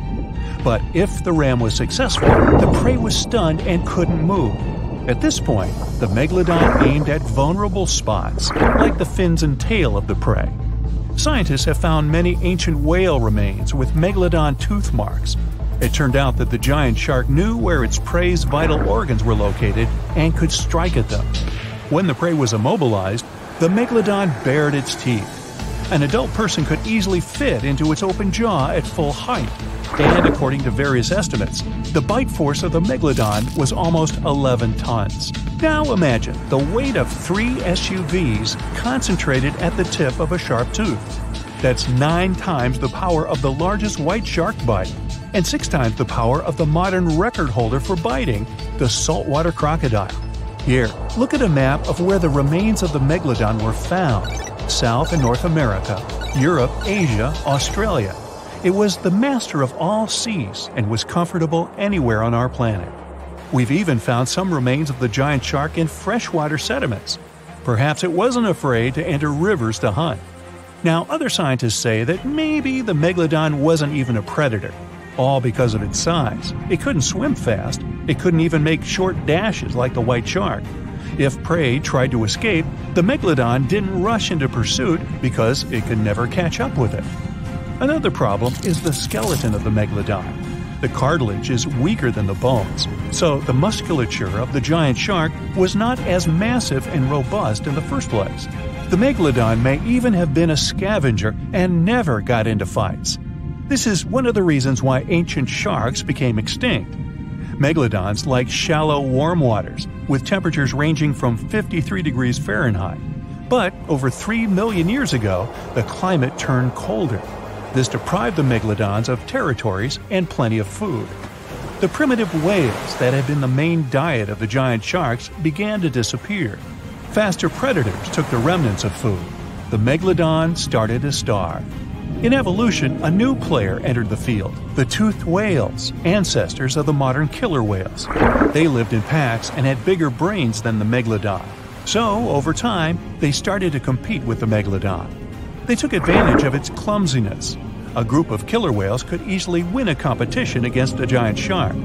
Many scientists believe this was the reason for the disappearance of the largest shark in the world. But there are theories that the megalodon is still alive and roaming the dark waters of our planet. Several Australian fishers have allegedly encountered a shark of incredible size, but no one can confirm these testimonies. Fans of this theory believe that giant sharks can hide in deep waters away from human eyes. In the Mariana Trench, for example, it's the deepest place on our planet. It's deeper than if you stuck Mount Everest in the water, and we've even found the teeth of a megalodon there. But science says that such a giant shark couldn't live in the Mariana Trench for many reasons. One, it's too cold. The megalodon was probably a cold-blooded fish, so it had to use the warmth of its environment to survive. But the water in the Mariana Trench is cold, about 40 degrees Fahrenheit. That's because the deeper down, the less sunlight gets in there. The second reason is pressure. Every 30 feet deep increases the pressure by 1 atmosphere. That is, at the depth of 100 feet, the water presses you 3 times harder than you would feel it at the surface. The weak muscles and cartilage of the megalodon wouldn't allow it to dive too deep into the Mariana Trench. And, most importantly, food. The farther from the ocean surface, the fewer living organisms. Megalodons used to eat primitive whales, ranging from 10 to 20 feet. Small fish only inhabit the Mariana Trench. A megalodon would never be able to catch one. And, judging by its size, all the megalodon did was eat and then look for food again. Compare its weight to that of a human. The average human should get about 2,000 calories a day with an average weight of about 180 pounds. The megalodon weighed 470 times that and needed many more calories. So, even all the fish inhabiting the Mariana Trench could hardly feed a megalodon for even a few days. So, all these theories, of course, are not true. But still, it's just smart to be careful out there. Know what I mean? It's night. A strong storm begins. You live in a coastal town and watch the raging sea through the window. Lightning strikes through the sky, huge waves crash against the shore, and a downpour turns the sand into wet clay. In the morning, a lot of fish are going to be washed ashore, you think, and go to bed. It's some strange noise that wakes you up.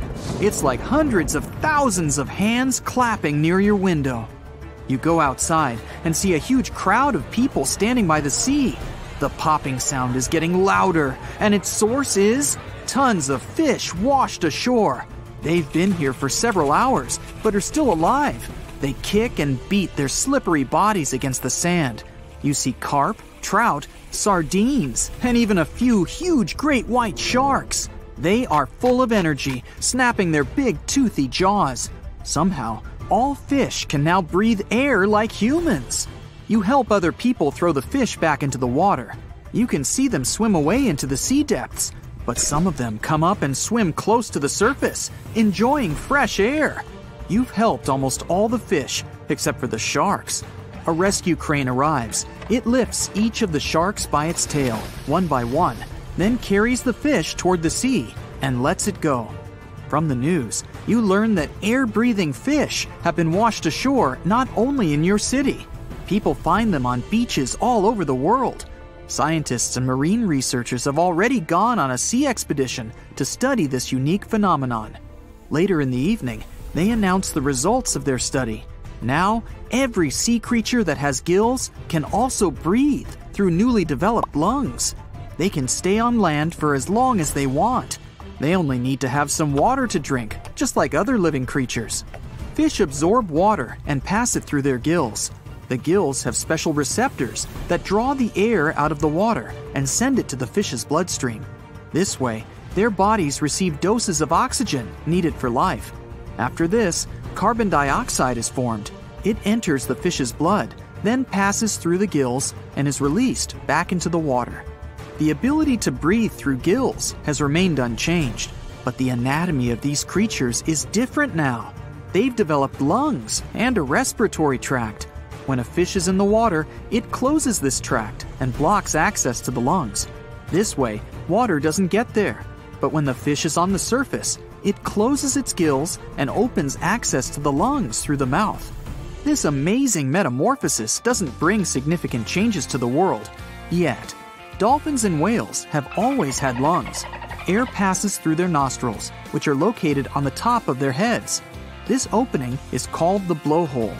Dolphins come up to the surface, fill their lungs with air, and go under the water for a few minutes again. Now, not only dolphins, but also all the other sea creatures swim close to the surface. You take a boat to go on a sea trip and see the shocking phenomenon with your own eyes. The further you get from the shore, the more fish you notice in the water. They jump out high and dive back in like dolphins. They seem to be enjoying their new ability. There are so many of them. Several dozen fish jump into your boat. You throw them back into the sea. You see a huge fin and turn off the engine. A shark is swimming a few 100 feet away from you. It's about the size of your boat. Fortunately, it's distracted by other fish and is not going to hunt you. You turn around and go back to the shore. Dusk is falling. You can see city lights. The sea is filled with glowing jellyfish and phytoplankton. Because of this, the water is gleaming purple and blue. You're fascinated by this sight and don't notice the lights of the town suddenly turn off. You can hear people screaming. The closer you get to the shore, the louder the screams and sounds of something getting crushed. Finally, you arrive at the pier, get out of the boat, and find that a part of the embankment has been ruined. Boats are overturned, streetlights are broken, electrical wires are torn. A long trail of transparent, viscous liquid leads from the pier to the town. You slip on this slime once or twice. The streets are empty.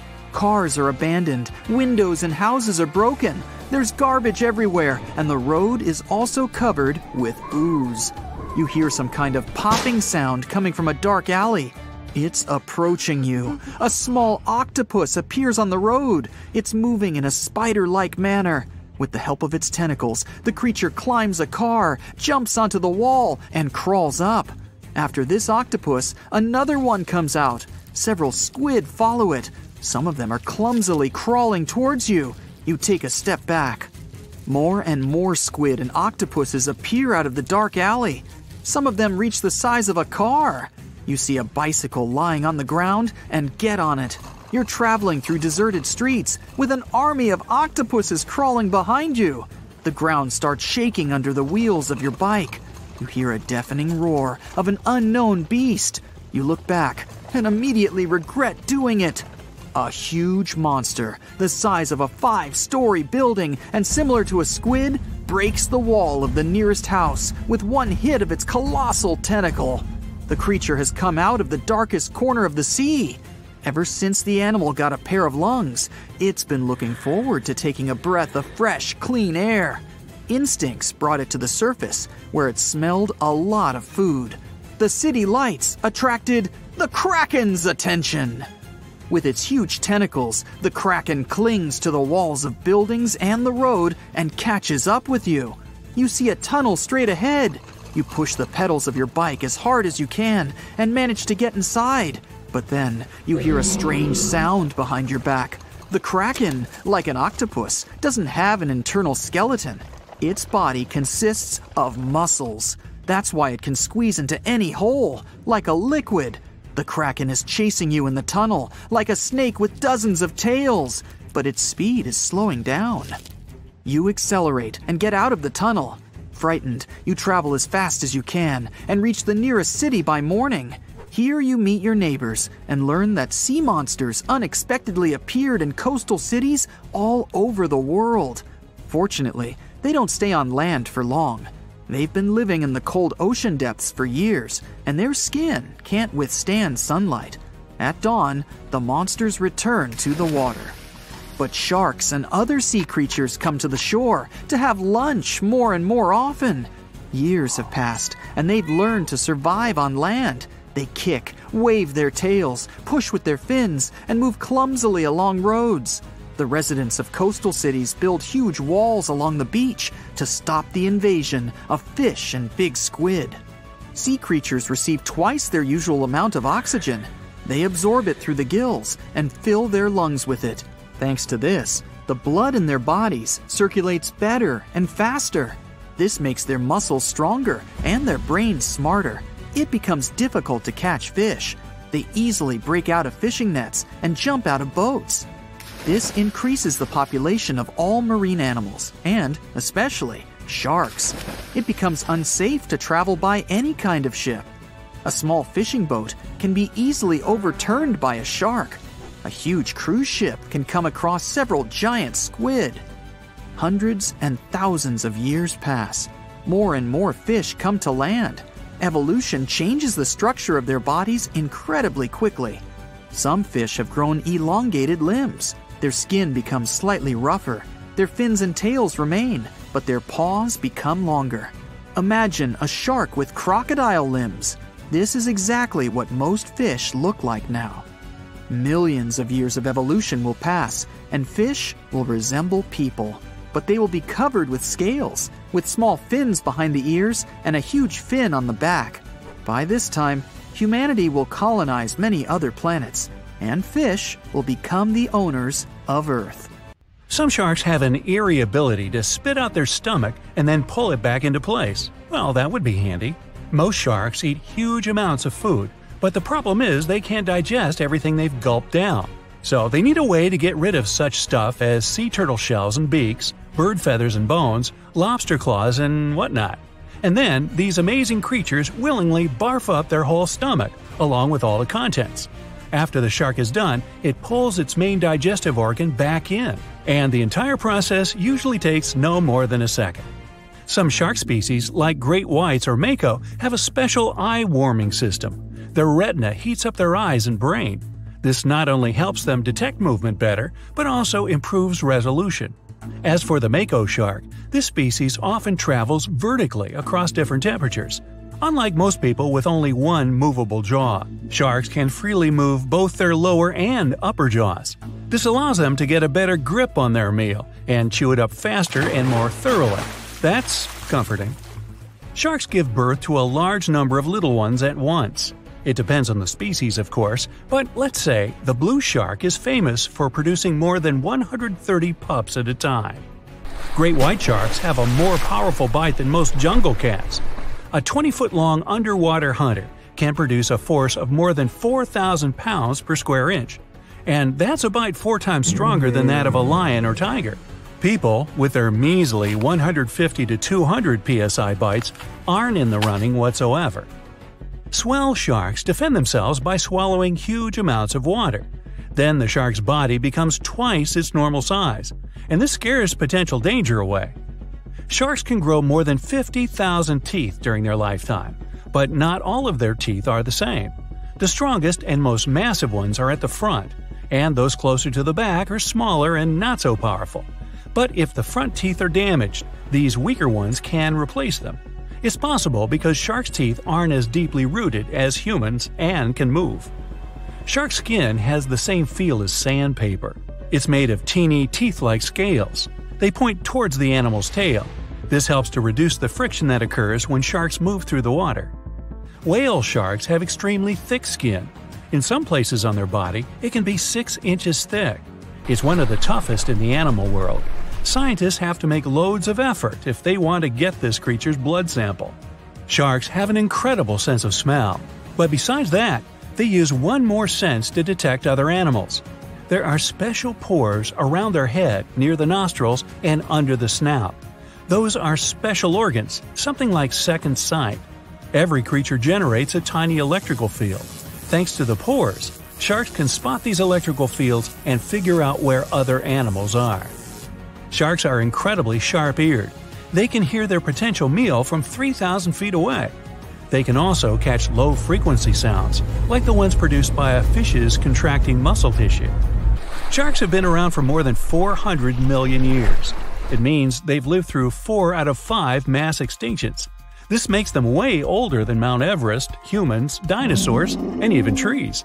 These creatures go back to the period when coral reefs were just beginning to form. Some shark species can jump out of the water, like the great white shark or the basking shark. They're known to leap from more than 8 feet up into the air. Thanks to this maneuver, they can catch such animals as seals or seabirds. But unless you're in South Africa, you aren't likely to see sharks jumping out of the water. Shark skeletons are made of muscle and cartilage, which are lighter and twice less dense than bones. This makes sharks more flexible, which allows them to make sharp turns when they're chasing other animals. Hammerhead sharks have a weirdly shaped head for a reason. Thanks to it, these creatures have incredible 360-degree vision. Their eyes are tilted a bit forward, and it allows them to have an overlapping field of view. The goblin shark's terrifying jaws are attached to elastic ligaments. They can unfold from the animal's snout for up to 3 inches. It allows the animal to catapult its mouth forward to catch other marine creatures. Sharks don't sleep as you do. Some species have to keep swimming all the time. Otherwise, water will stop flowing through their gills and they won't be able to breathe. Others do rest, but they don't enter an unconscious state. They just go into special rest periods. These creatures don't have eyelids. That's why their eyes remain always open, and their pupils monitor their surroundings. They also keep their mouth open so that the water can pass through their gills. Sharks can travel remarkably long distances without needing any rest, all thanks to their bizarre sleeping pattern. For example, great whites can swim distances of more than 2,000 miles without stopping to eat or rest. How come these creatures don't starve? They draw on the fat stored in their livers. By the way, this organ can compose up to 1/3 of the animal's body weight. Contrary to popular belief, sharks do not and cannot swim in reverse. Their tails propel them forward, and their pectoral fins help them to keep their balance and turn. It means that, anatomically, these animals can't move in any direction other than forward. Sharks have no vocal cords. They can't produce sounds to communicate with one another or express their emotions. That's why they have to use body movements, like twisting their bodies or flipping over. Sharks live in all of the world's oceans, but several species also inhabit freshwater rivers and lakes. For instance, bull sharks have been found in tropical rivers. They're also known to be able to swim between fresh and salt water. The smallest shark out there is the dwarf lantern shark. This unique creature doesn't grow longer than 8 inches, but the shark makes up for its tiny size in other ways. For example, some of its organs emit light, and since the creature lives in the shallow waters, this helps to camouflage it in the rays of sunlight.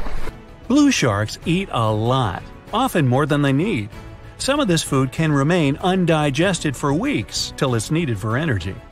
Sharks have something that looks similar to a tongue, but this organ is called the basial. It's the front section of the cartilage that goes from the shark's chest to its mouth. It doesn't move and is pretty much useless. The so-called tongue doesn't take part in the process of feeding. It isn't covered in taste buds. Its only real use might be that it supports some of the bones connecting the shark's gills.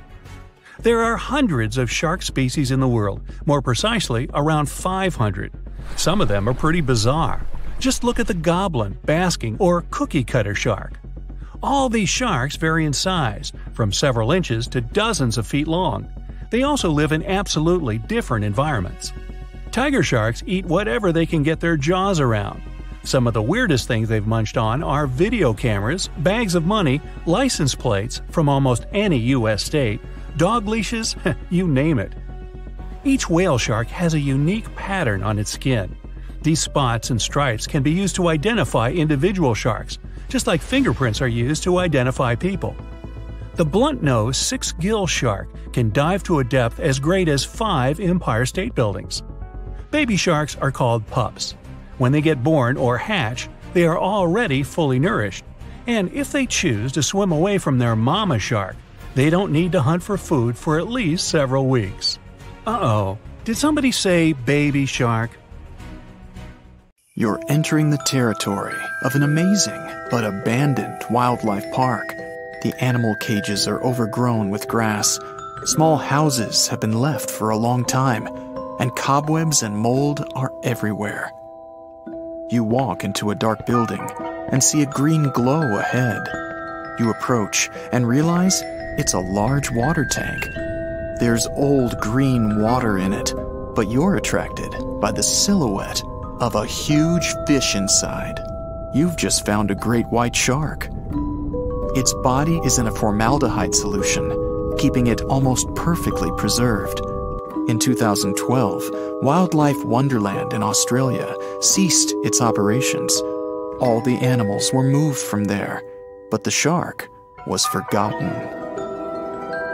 In 2018, urban explorer Luke McPherson visited this abandoned place and posted a video of the embalmed shark. The video got millions of views, and the shark got a name, Rosie. Since then, the park has attracted many tourists. Unfortunately, vandals were among them. The fish tank was damaged and graffiti was painted on it. People demanded to save the unusual find, and a few months later, when the shark tank was almost destroyed, it was moved to another working exhibition center. There, they restored the tank and renewed the liquid in it so the shark could retain its appearance. The next abandoned place is much scarier. Probably because of this, it attracts lots of visitors. We're in the Czech Republic, in the small village of Lukova. It's very beautiful here, with small houses, cozy streets, and rich nature. Among the trees, you suddenly notice the silhouette of an old chapel. Before you go inside, you realize it's completely abandoned. You see old bricks with faded paint on the walls and a rusting metal roof. It looks a little creepy. You make a step inside. If some travelers discovered this place at night, they would run away screaming from what they saw inside. There are patrons in the chapel. Most of them are sitting on benches, and some are standing. They don't move because they are plaster statues. But the most terrifying thing is that each statue is covered with a white sheet. In 1968, the chapel roof began to rot. Eventually, it collapsed, and residents stopped coming here. In 2014, an artist made some plaster statues and placed them here to make it seem as if the building was haunted. This installation